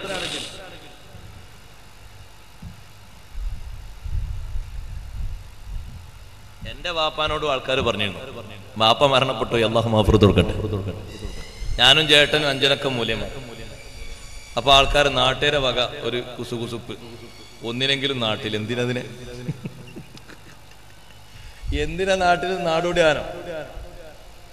അപ്പൊ വാപ്പ പറഞ്ഞു ആ പെൺകുട്ടികളെ സ്ഥാനത്തൊക്കെ അല്ലാഹു തആല ആൺകുട്ടികളെ തന്നെങ്കിലും ഒക്കെ അങ്ങനെ ആക്കും. അവിടെ നമ്മൾ TC ഉസ്താദിനെ മാതൃകയാക്കണം. അല്ലാഹു ദർജയേറ്റി കൊടുക്കട്ടെ. എല്ലാ മക്കളെയും ഇൽമിന്റെ വഴിയിലേക്ക് വിട്ടത് നമുക്കൊരു വഴിയാണ്. അതുകൊണ്ട് കുടുംബം ഒന്നായിട്ട് എല്ലാവരും കഴിഞ്ഞു. ആര് കഴിഞ്ഞ് നിങ്ങൾ നോക്കി വന്നേരാ സുലൈമാൻ ഉസ്താദ്, അല്ലാഹു ആഫിയത്തുൽ ദീർഘായുസ്സ് കൊടുക്കട്ടെ. മക്കളൊക്കെ നോക്ക് നിങ്ങൾ. ചെറിയ മകനല്ലേ അബ്ദുറഹ്മാൻ അഹ്സനി വഫാത്തായി പോയി. അല്ലാഹു തആല ദർജയേറ്റി കൊടുക്കട്ടെ. എത്ര വലിയ ഖൈറാണ്. ഓക്കെ ഉസ്താദിനെ എടുത്തു നോക്ക് നിങ്ങൾ. മക്കളെ കുല്ലും ആലിമീങ്ങൾ, അല്ലാഹു കൊടുത്ത ദർജയേറ്റി കൊടുക്കട്ടെ. എത്ര വലിയ സന്തോഷ. കടിയാണെങ്കിൽ ചിലപ്പോഴൊക്കെ ചില ആൾക്കാർ ഇതിന് ശ്രമിക്കും. ചിലര് പറയാറുണ്ട് ഉസ്താദെ ഓനെ ഞാൻ ഓതാൻ വിട്ടിരുന്നു, 5 കൊല്ലം ഓതി വന്നു, പക്ഷെ അതിലൊരു ബർക്കത്തുണ്ട്. ഒരാളിനോട് മുമ്പ് അങ്ങനെ പറഞ്ഞു, രണ്ടാമത്തോനെ ഓതാൻ വിട്ട് ഓന് 7 കൊല്ലം ഓതി വന്നു. പിന്നെ ഓന് ചെറിയൊരു അസുഖമായി ലീവായപ്പോ പിന്നെ പോകാൻ മടിയായി. പിന്നെ ഇവിടെ എന്നാലും കൃത്യതന്റെ കാര്യങ്ങൾക്കൊക്കെ ഓതാൻ വിട്ടിയുള്ള ബർക്കത്തുണ്ട്. 3ാമത്തോ ഓതുണ്ട്, ഓന് കുഴപ്പമില്ല, ഓൻ സുഹൂത്താകാൻ വേണ്ടി ദ്വാരക്കണം. അങ്ങനെ ഒരു പിതാവ് പറഞ്ഞപ്പോ ആ ബാപ്പാക്ക് വേണ്ടി നമ്മൾ ദ്വാരന്ന് കൊടുത്തു. കാരണം അയാളെ നല്ല മനസ്ഥിതിയാണ്. ഇത് കുട്ടികളെ ശ്രദ്ധിക്കാതെ വിട്ടുകഴിഞ്ഞാൽ അവരെ കുറ്റം പറഞ്ഞിട്ട് കാര്യമില്ല. കുറ്റം പറയേണ്ടത് എപ്പോഴും രക്ഷിതാക്കളായ നമ്മളെ. കുട്ടികളെന്ത് കുറ്റം പറയാനാ? അവര് എങ്ങോട്ടാണോ ഒഴുക്ക് അതിനനുസരിച്ച് പോകും. അത് അവരുടെ അവസ്ഥ എങ്ങനെയാണ്. അവരെ കുറ്റം പറഞ്ഞിട്ട് കാര്യമില്ല. ഷാഫി ഇമാം റളിയല്ലാഹു അൻഹു ഒറ്റ കുട്ടിയാണ് ഉമ്മാക്കുള്ളത്. അമ്മോന്മാരിൽ കുടുംബക്കാരിൽ ചിലർ പറഞ്ഞേക്കണ്ട, മദീനത്തേക്ക് പോകുമ്പോ ചില ആൾക്കാർ സമ്മതം ചോദിക്കാൻ സമ്മതം കൂടി കൊടുത്തില്ല. നിങ്ങൾ ആലോചിച്ചു. പക്ഷെ 10 കൊല്ലം കഴിഞ്ഞപ്പോ ചരിത്രം മാറി. ഇസ്ലാമിക രാഷ്ട്രത്ത് വന്ന അവസ്ഥകളും മഹാനവറുകളുടെ നീതിന്യായവും വിധികൽപ്പുകളും അതേ നജ്റാനിൽ ഖാലിസ്ഥാനം ഏറ്റെടുത്തതും ഹാറൂൺ റഷീദ് എന്ന രാജാവിന്റെ അടുത്ത് നടത്തിയ വിജ്ഞാനത്തിലെ സംവാദവും ഒക്കെ കണ്ട് ലോകം മുഴുക്കയും ഷാഫി ഇമാം റളിയല്ലാഹു അൻഹുവിലേക്ക് ഒഴുകുകയാണ്. ലോകത്തിന്റെ വിവിധ ഭാഗത്ത് നിന്ന് വിജ്ഞാന പടുക്കൾ ഒഴുകി. ബഗ്ദാദിലേക്കും ഒഴുകി 4 കൊല്ലം, ബാക്കിയുള്ള കൊല്ലം മിസ്റിലേക്കും ഒഴുകി. എത്ര വലിയ ഒഴുക്കാണ്. ആ ഒഴുക്ക് കണ്ടിട്ടല്ലേ അന്നത്തെ ചില ആലിമീങ്ങൾ വരെ ഷാഫി മാവദങ്ങളോട് ഹസദ് വെച്ചത്. ഹസദുൽ ഫതാ ഇദ്ലം യനാലു സയഹു ഫൽകുല്ലു അദാഉൽ ലഹു വഖുസൂമു. ഷാഫി ഇമാം റളിയല്ലാഹു അൻഹു പറഞ്ഞു മാലിക് ഇമാം തങ്ങളോട്, ഉസ്താദേ എനിക്ക് പേനയും പേപ്പറും കിട്ടാത്ത ദാഹം കൊണ്ട് ഞാൻ എന്റെ വിരല് പേനയാക്കിയതാ, ഈ ഉമിനീര് മഷിയാക്കിയതാ, ഇടത്തെ കൈ പേപ്പറാക്കി ഉപയോഗിച്ചതാ. അപ്പൊ മാലിക് ഇമാം റളിയല്ലാഹു അൻഹു കൈ ഇങ്ങ് നോക്കട്ടെ, ഉണ്ടോ നോക്കട്ടെ എന്ന് പറഞ്ഞു. കയ്യിലൊന്നും കാണാനല്ലോ എന്നാണ്. പക്ഷേ ഷാഫി ഇമാം തങ്ങൾ പറഞ്ഞു, ഉസ്താദ് എടുത്ത ഹദീസ് മൊത്തം എത്രയാണോ ഉസ്താദ് എടുത്തത് 25 ഹദീസല്ല മൊത്തം ഞാൻ ഹിഫ്ലാക്കിയിട്ടുണ്ട്. നാ ഓതു മോനെ കേൾക്കട്ടെ എന്ന് പറഞ്ഞു. അമ്മൽ അവ്വൽ, ഒന്നാമത്തെ ഹദീസ്, ആ ഹദീസിന്റെ റിപ്പോർട്ടർമാരടക്കം മത്തിനടക്കം 25 ഹദീസ് ഓതി കൊടുത്തു. ഇമാം മാലിക് റളിയല്ലാഹു അൻഹു അതിരറ്റ സന്തോഷമായി. ഇമാം മാലിക് റളിയല്ലാഹു അൻഹു ആദ്യ ഘട്ടത്തിൽ ഒരു മുതഅല്ലിമിന് കൊടുക്കുന്ന നിർദ്ദേശങ്ങളൊക്കെ കൊടുത്ത് ഷാഫി ഇമാം റളിയല്ലാഹു അൻഹുവിനെ ബഹുമാനിച്ചു. മറ്റുള്ളവരിൽ നിന്ന് വേറിട്ട വ്യക്തിത്വമായി കണ്ട് മനസ്സിലാക്കി. ഓതണം, ഓദിപ്പിക്കണം. 2 ഇഖ്റ പറഞ്ഞില്ലേ, അതൊരു ബാധ്യതയായി ഏറ്റെടുക്കണം. വറബ്ബുക്കൽ അക്രം, ഓതി പഠിപ്പിച്ചിട്ട് ബഹുമാനം നൽകുന്നവൻ അല്ലാഹുവാൻ. പഠിപ്പിക്കാൻ അല്ലാഹു നമ്മളോട് പറഞ്ഞ് നമ്മളെ നിയ്യത്തനുസരിച്ച് അല്ലാഹു നന്നാക്കി തരും. ഗസാലി ഇമാം തങ്ങളെ വളർത്തിയതും ആരാണ്? ഉമ്മയാണ്. ഒരുപാട് ഇമാമിയങ്ങൾ അങ്ങനെ വളർത്തിയിട്ടുണ്ട്. അഹ്മദ് ബിൻ ഹംബൽ തങ്ങളെ വളർത്തിയതും മാതാവാണ്. മാതാക്കളെ നിങ്ങൾക്കതിൽ പ്രത്യേക ഡ്യൂട്ടി ഉണ്ടതാ ഞാൻ പിന്നെയും പറയുന്നത്. ഒരു പക്ഷേ ഭർത്താക്കന്മാര് നാട്ടിലില്ലെന്ന് വരാം, അല്ലെങ്കിൽ അവർ ജോലിക്ക് പോയിട്ട് തിരിച്ചെത്തിയില്ലെന്ന് വരാം, അല്ലെങ്കിൽ സംഘടനാപരമായ പ്രവർത്തനങ്ങൾക്ക് പോയിട്ട് നേരം വൈകിയെന്ന് വരാം. ഉമ്മ എപ്പോഴും കൂട്ടിരിപ്പിനുണ്ടല്ലോ. ഉമ്മ ഉത്തരവാദിത്തം ഭംഗിയായി നിർവഹിക്കണം. ഇഖ്റ വറബ്ബുക്കൽ അക്രം അല്ലദീ അല്ലമ ബിൽ ഖലം. അല്ലാഹു തആല പഠിപ്പിക്കാൻ ഉപയോഗിച്ച മാർഗം നോക്ക് നിങ്ങൾ. ഇന്നും അതിന് മാറ്റമില്ലല്ലോ. എത്ര പുരോഗതി വന്നു, എത്ര പുരോഗതി ലോകത്ത് വന്നാലും, IT എത്ര വികസിച്ചാലും, അല്ലമ ബിൽ ഖലം, പഠനത്തിന് പേന മാധ്യമമായിട്ട് ഉപയോഗിക്കുക അല്ലാഹു തആല പഠിപ്പിച്ചൊരു വഴിയാണ്. ആ വഴി ഒരു കാലത്തും മാറൂല. പേന ഉപയോഗിച്ച് അല്ലാഹു പഠിപ്പിച്ചവര് ആരാണ്? ആദ്യം അല്ലാഹു തആല പഠിപ്പിച്ചത് ആദം അലൈഹിസ്സലാം. അവ്വലു മൻ ഖലമ ബിൽ ഖലം, പേന ഉപയോഗിച്ച് അല്ലാഹു ആദ്യം പഠനം നൽകിയ ആളുകളിൽ 3 അഭിപ്രായമുണ്ട്. ഒന്നാമതായി പറയുന്നത് ആദം നബി അലൈഹിസ്സലാമാണ്. ലിഅന്നഹു അവ്വലു മൻ കതബ, ആദ്യം എഴുത്ത് നടത്തിയത് ആദിമ മനുഷ്യനായ ആദം അലൈഹിസ്സലാമാണ്. ആദം നബി അലൈഹിസ്സലാമിന് എത്ര ഭാഷ അറിയും? 1000 ഭാഷ അറിയുമായിരുന്നു. 1000 ഭാഷ. മഹാനവറുകളെ ആയുസ്സിനോട് ഒത്തിട്ടുള്ള ഭാഷയാണ്. 1000 കൊല്ലം ജീവിച്ചു, 1000 ഭാഷ. 1000 ഭാഷ അത് പഠിച്ച് അല്ലാഹു തആല പ്രത്യേകം നൽകിയ ഒരു ഇൽമന്നല്ലേ, പഠനമല്ലേ. ഭാഷാ പഠനം വേണം, അത് മുഖ്യമായി കാണണം. ഭാഷാ പഠനം, അറബി പഠിക്കണം, ഇംഗ്ലീഷ് പഠിക്കണം, ഉറുദു പഠിക്കണം, പല ഭാഷകളും പഠിക്കണം. ഹബീബ് റസൂലുള്ളാഹി സ്വല്ലല്ലാഹു അലൈഹി വസല്ലം തങ്ങൾ ബദറിനെ, നമ്മൾ ബദർ ദിനത്തിലല്ലേ ഉള്ളത്, ബദറിൽ നിന്ന് കിട്ടിയ തടവുകാരെ കൊണ്ട് തങ്ങൾ ചെയ്ത ലോകത്ത് ഇന്നും തുല്യതയില്ലാത്ത പലരും പിൻപറ്റിക്കൊണ്ടിരിക്കുന്ന ഒരു മാർഗം കണ്ടില്ലേ നിങ്ങൾ? തടവുകാരെ മൊത്തം തങ്ങൾ കൊന്നു കളഞ്ഞിട്ടില്ല. കൊന്നിട്ടുണ്ടോ? ഇല്ല. തടവുകാർക്ക് മോചനദ്രവ്യമായി മുഴുവനും പണം വരട്ടെ എന്നുമല്ല തങ്ങൾ ആശിച്ചത്. നല്ല എഴുത്തും വായനയും അറിയുന്ന അഭ്യസ്ത വിദ്യരുണ്ട് ആ അറസ്റ്റ് ചെയ്യപ്പെട്ട തടവിലാക്കപ്പെട്ട മുശ്രിക്കുകളിൽ.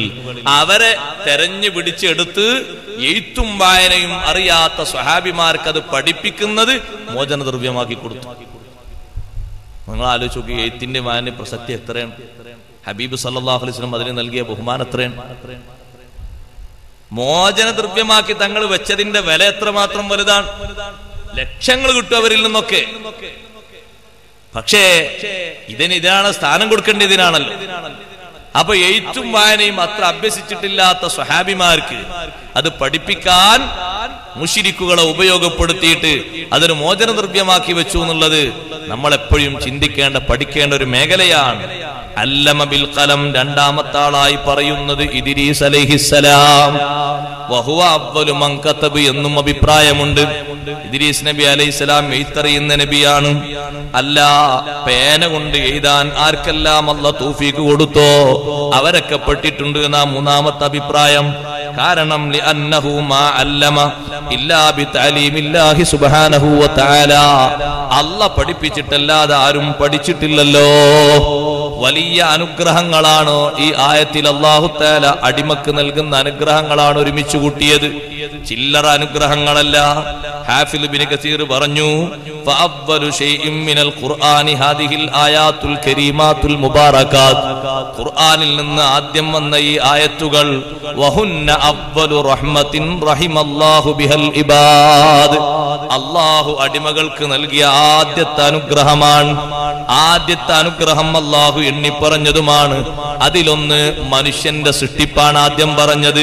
അത്തംബീഹു അലബ്തിദാഇ ഖൽഖിൽ ഇൻസാൻ മിൻ അൽഖ, അൽഖയിൽ നിന്ന് മനുഷ്യനെ അല്ലാഹു തആല സൃഷ്ടിച്ചു. രണ്ടാമത് പറഞ്ഞത് മനുഷ്യൻ അല്ലാഹു കൊടുക്കുന്ന ബഹുമാനം. അല്ലമൽ ഇൻസാൻ, മനുഷ്യൻ അല്ലാഹു പഠനം നൽകി. അപ്പൊ അറിവ് നൽകി എന്നുള്ളതാണ് ബഹുമാനം. അല്ലാഹു തആല ബഹുമാനം കൊടുക്കുന്നത് ആർക്കാണ്? ഇൽമുള്ളവർക്കാണ്. ഇൽമ് എന്നുള്ളത് അല്ലാഹു തആല കൊടുത്ത വലിയൊരു നിഅമത്താണ്. അപ്പോ മനുഷ്യന്റെ ശറഫും മനുഷ്യന്റെ ബഹുമാനവും തറവാട് കൊണ്ടല്ല. മനുഷ്യന്റെ ശറഫും മനുഷ്യന്റെ ബഹുമാനവും അവന്റെ ആകാര സൗഷ്ഠവം മാത്രം കൊണ്ടല്ല. മനുഷ്യനെ ഏറ്റവും വലിയ ശറഫും ബഹുമാനവും ബിൽ ഇൽമി, അറിവ് കൊണ്ടാണ്. അതുകൊണ്ടല്ലേ വഹുവൽ ഖദറുല്ലദീ ഇംതാസ ബിഹി അബുൽ ബരിയ ആദം അലൈഹിസ്സലാം അലൽ മലായിക, മനുഷ്യ പിതാവായ ആദം നബി അലൈഹിസ്സലാമിനെ മലക്കുകളിൽ നിന്ന് വേറിട്ട് അല്ലാഹു തആല നിർത്തിയത് ആദം നബി അലൈഹിസ്സലാമിന്റെ നീളം കൊണ്ടല്ല, ആദം നബി അലൈഹിസ്സലാമിന്റെ ആരോഗ്യം കൊണ്ടല്ല, ആദം നബി അലൈഹിസ്സലാമിന്റെ മുഖലാവണ്യം കൊണ്ടല്ല, ആദം നബി അലൈഹിസ്സലാമിന്റെ ഇൽമു കൊണ്ടാണ്. അപ്പൊ ഇൽമാണ് മനുഷ്യന്റെ ശറഫിനും കറമിനുള്ള ആധാരം. ഇൽമുണ്ടാകുക, ഇൽമു നമ്മൾ പഠിക്കുക. ഏതൊരു വിഷയത്തെ പറ്റിയും തികഞ്ഞ ഇൽമു. അള്ളാഹു നമുക്കൊക്കെ ഇൽമേറ്റി തരട്ടെ. ഇൽമാണ് കാര്യമായിട്ട് മനുഷ്യന്റെ ബഹുമാനം. ആ ഇൽമു ചിലപ്പോൾ മനസ്സിലുണ്ടാകും, ചിലപ്പോൾ നാവിലുണ്ടാകും, ചിലപ്പോൾ അല്ലാഹു തആല കൈകളിൽ നൽകും, കൈകൊണ്ട് എഴുതും. മൂന്ന് തരം ഇൽമിനെ പറ്റിയും ഇവിടെ പഠനം നടത്തിയിട്ടുണ്ട്. അല്ലമ ബിൽ ഖലം, അല്ലമ ബിൽ ഖലം അതിന്റെ ഒരു മാർഗമാണ്. ആദ്യം അല്ലാഹു തആല പറഞ്ഞു വറബ്ബുക്കൽ അക്റം അല്ലദീ അല്ലമ ബിൽ ഖലം അല്ലമൽ ഇൻസാന മാ ലം യഅലം. അറിയാത്തത് മനുഷ്യൻ അല്ലാഹു തആല പകർന്നു കൊടുക്കുന്നു, പഠിപ്പിക്കുന്നു. അപ്പൊ മനുഷ്യന് ബഹുമാനം ഉണ്ടാകണമെങ്കിൽ എഴുത്തും വായനയും അഭ്യസിച്ച് ഇൽമു കൂടുതൽ സ്വീകരിക്കണം. ഇൽമുള്ളവർക്ക് എപ്പോഴും ബഹുമാനമാണ്, എല്ലാ തരങ്ങളിലും ബഹുമാനമാണ്. ഇൽമുള്ള ആളുകൾക്ക് ബഹുമാനം ഒരു സ്ഥലത്തും കുറഞ്ഞിട്ടില്ല, എല്ലാ സ്ഥലത്തും ബഹുമാനം കൂടിയിട്ടുള്ളൂ. ഇൽമുള്ള ആളുകൾ അവരെപ്പോഴും അഹ്യാ ആണ്, അവരെപ്പോഴും ജീവിച്ചിരിക്കുന്നവരാണ്. എത്ര കാലം മുമ്പ് വഫാത്തായി പോയി നമ്മൾ ഇവിടെ പറഞ്ഞ ഇമാമുന ഷാഫിഈ റളിയല്ലാഹു അൻഹു ഹിജ്റ 204 വഫാത്തായതാണ്. നൂറ്റാണ്ടുകൾ എത്ര കഴിഞ്ഞു, ഇപ്പോഴും മഹാനവറുകൾ ജീവിച്ചിരിക്കുന്നു, ഇൽമു കൊണ്ട് ജീവിച്ചിരിക്കുന്നു. യഥാർത്ഥ ജീവൻ ഇൽമു കൊണ്ടുള്ള ജീവനാണ്. അപ്പൊ മനുഷ്യൻ എപ്പോഴും ബഹുമാനം നിലനിർത്താൻ ഏറ്റവും നല്ല മാർഗം അറിവാണ്. ആ അറിവ് നേടുകയും മറ്റുള്ളവർക്ക് പകർന്നു കൊടുക്കുകയും വേണം. അയാളാണ് എനിക്കത് പഠിപ്പിച്ചു എന്ന് നമ്മളെപ്പറ്റി ആരെങ്കിലും പറയത്തക്ക വിധം, അള്ളാഹുവിന്റെ മുന്നിൽ സ്മരിക്കുന്ന വിധം എന്തെങ്കിലും ഒരു ഇൽമ് മറ്റുള്ളവർക്ക് പകർന്നു കൊടുക്കണം. നമുക്കങ്ങനെ പകർന്നു കിട്ടിയിട്ടുണ്ട്. ആ ഉസ്താദാണ് അത് പഠിപ്പിച്ചത്, മറ്റേ ഉസ്താദാണ് അത് പഠിപ്പിച്ചത്. പഴയ കാലത്ത് അങ്ങനല്ലേ? പഴയ കാലത്ത് ആളുകൾക്ക് ഓത്തുപള്ളിയൊന്നും ഇല്ലാത്ത കാലത്ത് എങ്ങനെ ഇൽമു കിട്ടിയത്? നിരന്തരമായുള്ള അറിവുകൾ, വലിയ വലിയ വഅളുകൾ. മഹാന്മാരായ പണ്ഡിതന്മാർ 40ഉം 50ഉം ദിവസം വഅള് പറയും. അങ്ങനെ അങ്ങോട്ട് ത്വഹാറത്ത് മൊത്തം പഠിച്ചു, നജാസത്തിൽ നിന്നുള്ള ശുദ്ധീകരണം പഠിച്ചു, നജസ് ഏതൊക്കെയെന്ന് പഠിച്ചു, മുതനജ്ജിസായാൽ അതിന്റെ ഹുക്കുമുകൾ എന്തൊക്കെയെന്ന് പഠിച്ചു. പഠിക്കേണ്ട യഥാർത്ഥ ഇൽമു നിസ്കാരം എങ്ങനെയെന്ന് പഠിച്ചു, വെള്ളത്തിന്റെ ഐറ്റംസ് ഏതൊക്കെയാണ്, മുത്തലഖായതേത് മുസ്തഅമലായതേത് ഒക്കെ പഠിച്ചു. ആ വഅദിൽ അങ്ങനെ പഠിച്ചത് കൊണ്ട് ജീവിതം മൊത്തം ആ ഉസ്താദിന്റെ വഅദാണ്. അത് എത്ര വലിയ ഉപകാരമാണ്. അപ്പൊ നമ്മൾ ഉപയോഗിക്കുന്ന, നമ്മൾ സ്വീകരിക്കുന്ന ഇൽമിന് സബബുകളായി വന്നവരൊക്കെ ഇൽമു പകർന്നു നൽകിയവരാണ്. അവർക്കും അല്ലാഹു ബഹുമാനം നൽകിയിട്ടുണ്ട്, നമുക്കും അല്ലാഹു ബഹുമാനം നൽകിയിട്ടുണ്ട്. അതിന് അല്ലാഹു തആല ആയുധമാക്കി വെച്ചത് ഇൽമാണ്. സഹോദരിമാരെ, അറിവ് നേടണം, എല്ലാ രംഗങ്ങളിലുമുള്ള അറിവ് വർദ്ധിപ്പിക്കണം. പ്രത്യേകിച്ച് ഒരു മനുഷ്യൻ പഠിക്കേണ്ട നിർബന്ധമായ അറിവുകളൊക്കെ പകർന്നെടുക്കണം. അല്ലാഹു നമുക്ക് ഇൽമു ഏറ്റിത്തരട്ടെ. ഞാൻ അവസാനിപ്പിക്കും. 5 വചനങ്ങളും എല്ലാവരും ഒരുമിച്ചൊന്ന് ഓതി ദ്വാരക്കുകയാണ്. 1-2 വിഷയങ്ങൾ ഇതുമായി ബന്ധപ്പെട്ടത് പറയാനുണ്ട്, നാളത്തേക്ക് നീക്കി വെക്കുന്നു. അല്ലാഹു തൗഫീഖ് നൽകുമാറാകട്ടെ. അഊദു ബില്ലാഹി മിനശ് ശൈത്വാനിർ റജീം. ബിസ്മില്ലാഹിർ റഹ്മാനിർ റഹീം. اقرأ باسم ربك الذي خلق خلق الإنسان من علق اقرأ وربك الأكرم الذي علم بالقلم علم الإنسان ما لم يعلم صدق الله العظيم. صدق وصدق وبلغ رسوله النبي الكريم ونحن على ذلك من الشاهدين الشاكرين والحمد لله رب العالمين. വീട് പണി പൂർത്തിയാകാൻ ദ്വാരക്കാൻ സംഭാവന, ഒരു അമുസ്ലിം സഹോദരൻ സംഭാവന, അതുപോലെ തന്നെ ബദരീങ്ങൾ ആണ്ട് നേർച്ചയ്ക്ക് സംഭാവനകൾ നൽകിയവർ, അവർക്കൊക്കെ പ്രത്യേകം ദ്വാരക്കണം. ഈ പരിപാടി ഇങ്ങനെ ആകാൻ വേണ്ടി കഠിനാധ്വാനം ചെയ്ത് ഈ സൗകര്യങ്ങളൊക്കെ ഒരുക്കിയ നമ്മുടെ സംഘാടകർ, പ്രവർത്തകന്മാർ, അതുപോലെ സ്ഥലം നല്ല നിലക്ക് വിൽക്കാനും കടം വീടി കിട്ടാനും ഹജ്ജിന് പോകാനൊക്കെ പ്രത്യേകം തൗഫീഖ് ഉണ്ടാകാൻ സ്ത്രീകൾ 313 രൂപ ബദരീങ്ങൾ ആണ്ടിലേക്ക് നേർച്ചയാക്കിയവരുണ്ട്. ഇൻഷാ അല്ലാഹ് 9:30 മണിക്ക് നമ്മുടെ പരിപാടി ആരംഭിക്കും. എല്ലാവരും ആ സമയമാകുമ്പോഴേക്ക് എത്തണം. 10 മണിക്ക് വിഷയാവതരണവും തുടങ്ങും. അല്ലാഹു തആല എല്ലാം ഖബൂൽ ചെയ്യുമാറാകട്ടെ. അൽഹംദുലില്ലാഹ് അൽഹംദുലില്ലാഹി റബ്ബിൽ ആലമീൻ ഹംദൻ യുവാഫി നിഅമഹു വയുകാഫിഉ മസീദഹു. اللهم صل وسلم وبارك على رسولك سيدنا محمد وعلى آل سيدنا ومولانا محمد. അർഹമുർ റഹീമീനായ അൽ മലിക്കുൽ ജബ്ബാറായ സർവാദിനാഥനായ അല്ലാഹ്, ഞങ്ങളുടെ ഈ മജ്ലിസ് നീ സ്വീകരിക്കണേ റഹ്മാനെ. അല്ലാഹുവേ, വിശുദ്ധ ഖുർആനിലെ ആദ്യ വചനങ്ങൾ ചെറിയ രൂപത്തിൽ വിശദീകരിച്ചു ഞങ്ങളെ ഈ മജ്ലിസ് എല്ലാ അർത്ഥത്തിലും നീ ഖബൂലാക്കണേ റഹ്മാനെ. ഞങ്ങളെ നോമ്പിൻ്റെയും മറ്റു കർമ്മങ്ങളുടെ കർമ്മങ്ങളുടെയും സ്വീകാര്യതക്ക് സബബായതിനെ നീ സ്വീകരിക്കണേ റഹ്മാനെ. എല്ലാ നിലക്കുമുള്ള ഇൽമ് ഞങ്ങൾക്ക് നീ അധികരിപ്പിക്കണേ റഹ്മാനെ. ഞങ്ങളിവിടെ പറഞ്ഞതിൻ്റെ ഓതിയതിൻ്റെ മിസ്ര സവാബ് ഞങ്ങളിൽ നിന്ന് മൺമറഞ്ഞു പോയ മാതാപിതാക്കൾ, ഉസ്താദുമാർ, വിശിഷ്യ വന്യരായ ഷെയ്ഖുന TC ഉസ്താദ് അടക്കം എല്ലാ ഉസ്താദുമാരുടെയും ഹദറത്തിലേക്ക് നീ എത്തിക്കണേ റഹ്മാനെ. ഞങ്ങളുടെ ഉപ്പമാര്, ഉമ്മമാര്, കുടുംബക്കാര്, ബന്ധുക്കൾ, മുഹിബ്ബീങ്ങൾ, ശിഷ്യന്മാര്, സഹപാഠികൾ എല്ലാവരുടെ ഹദറത്തിലേക്കും നീ എത്തിക്കണേ റഹ്മാനെ. അല്ലാഹുവേ, ഈ വിശുദ്ധ മാസത്തിലുള്ള ഈ നല്ല സന്ദർഭം, ഈ നല്ല സദസ്സ് ഞങ്ങൾക്ക് എല്ലാ വിഷയങ്ങൾക്കും ഖൈറിനുള്ള സബബായി നീ ഖബൂൽ ചെയ്യണേ റഹ്മാനെ. ഞങ്ങളുടെ ശിഷ്യന്മാര്, സന്താനങ്ങൾ, ഉസ്താദുമാര്, ഞങ്ങളുടെ മുഹിബ്ബീങ്ങൾ, ഈ മജ്ലിസിലെത്തിയ സഹോദരി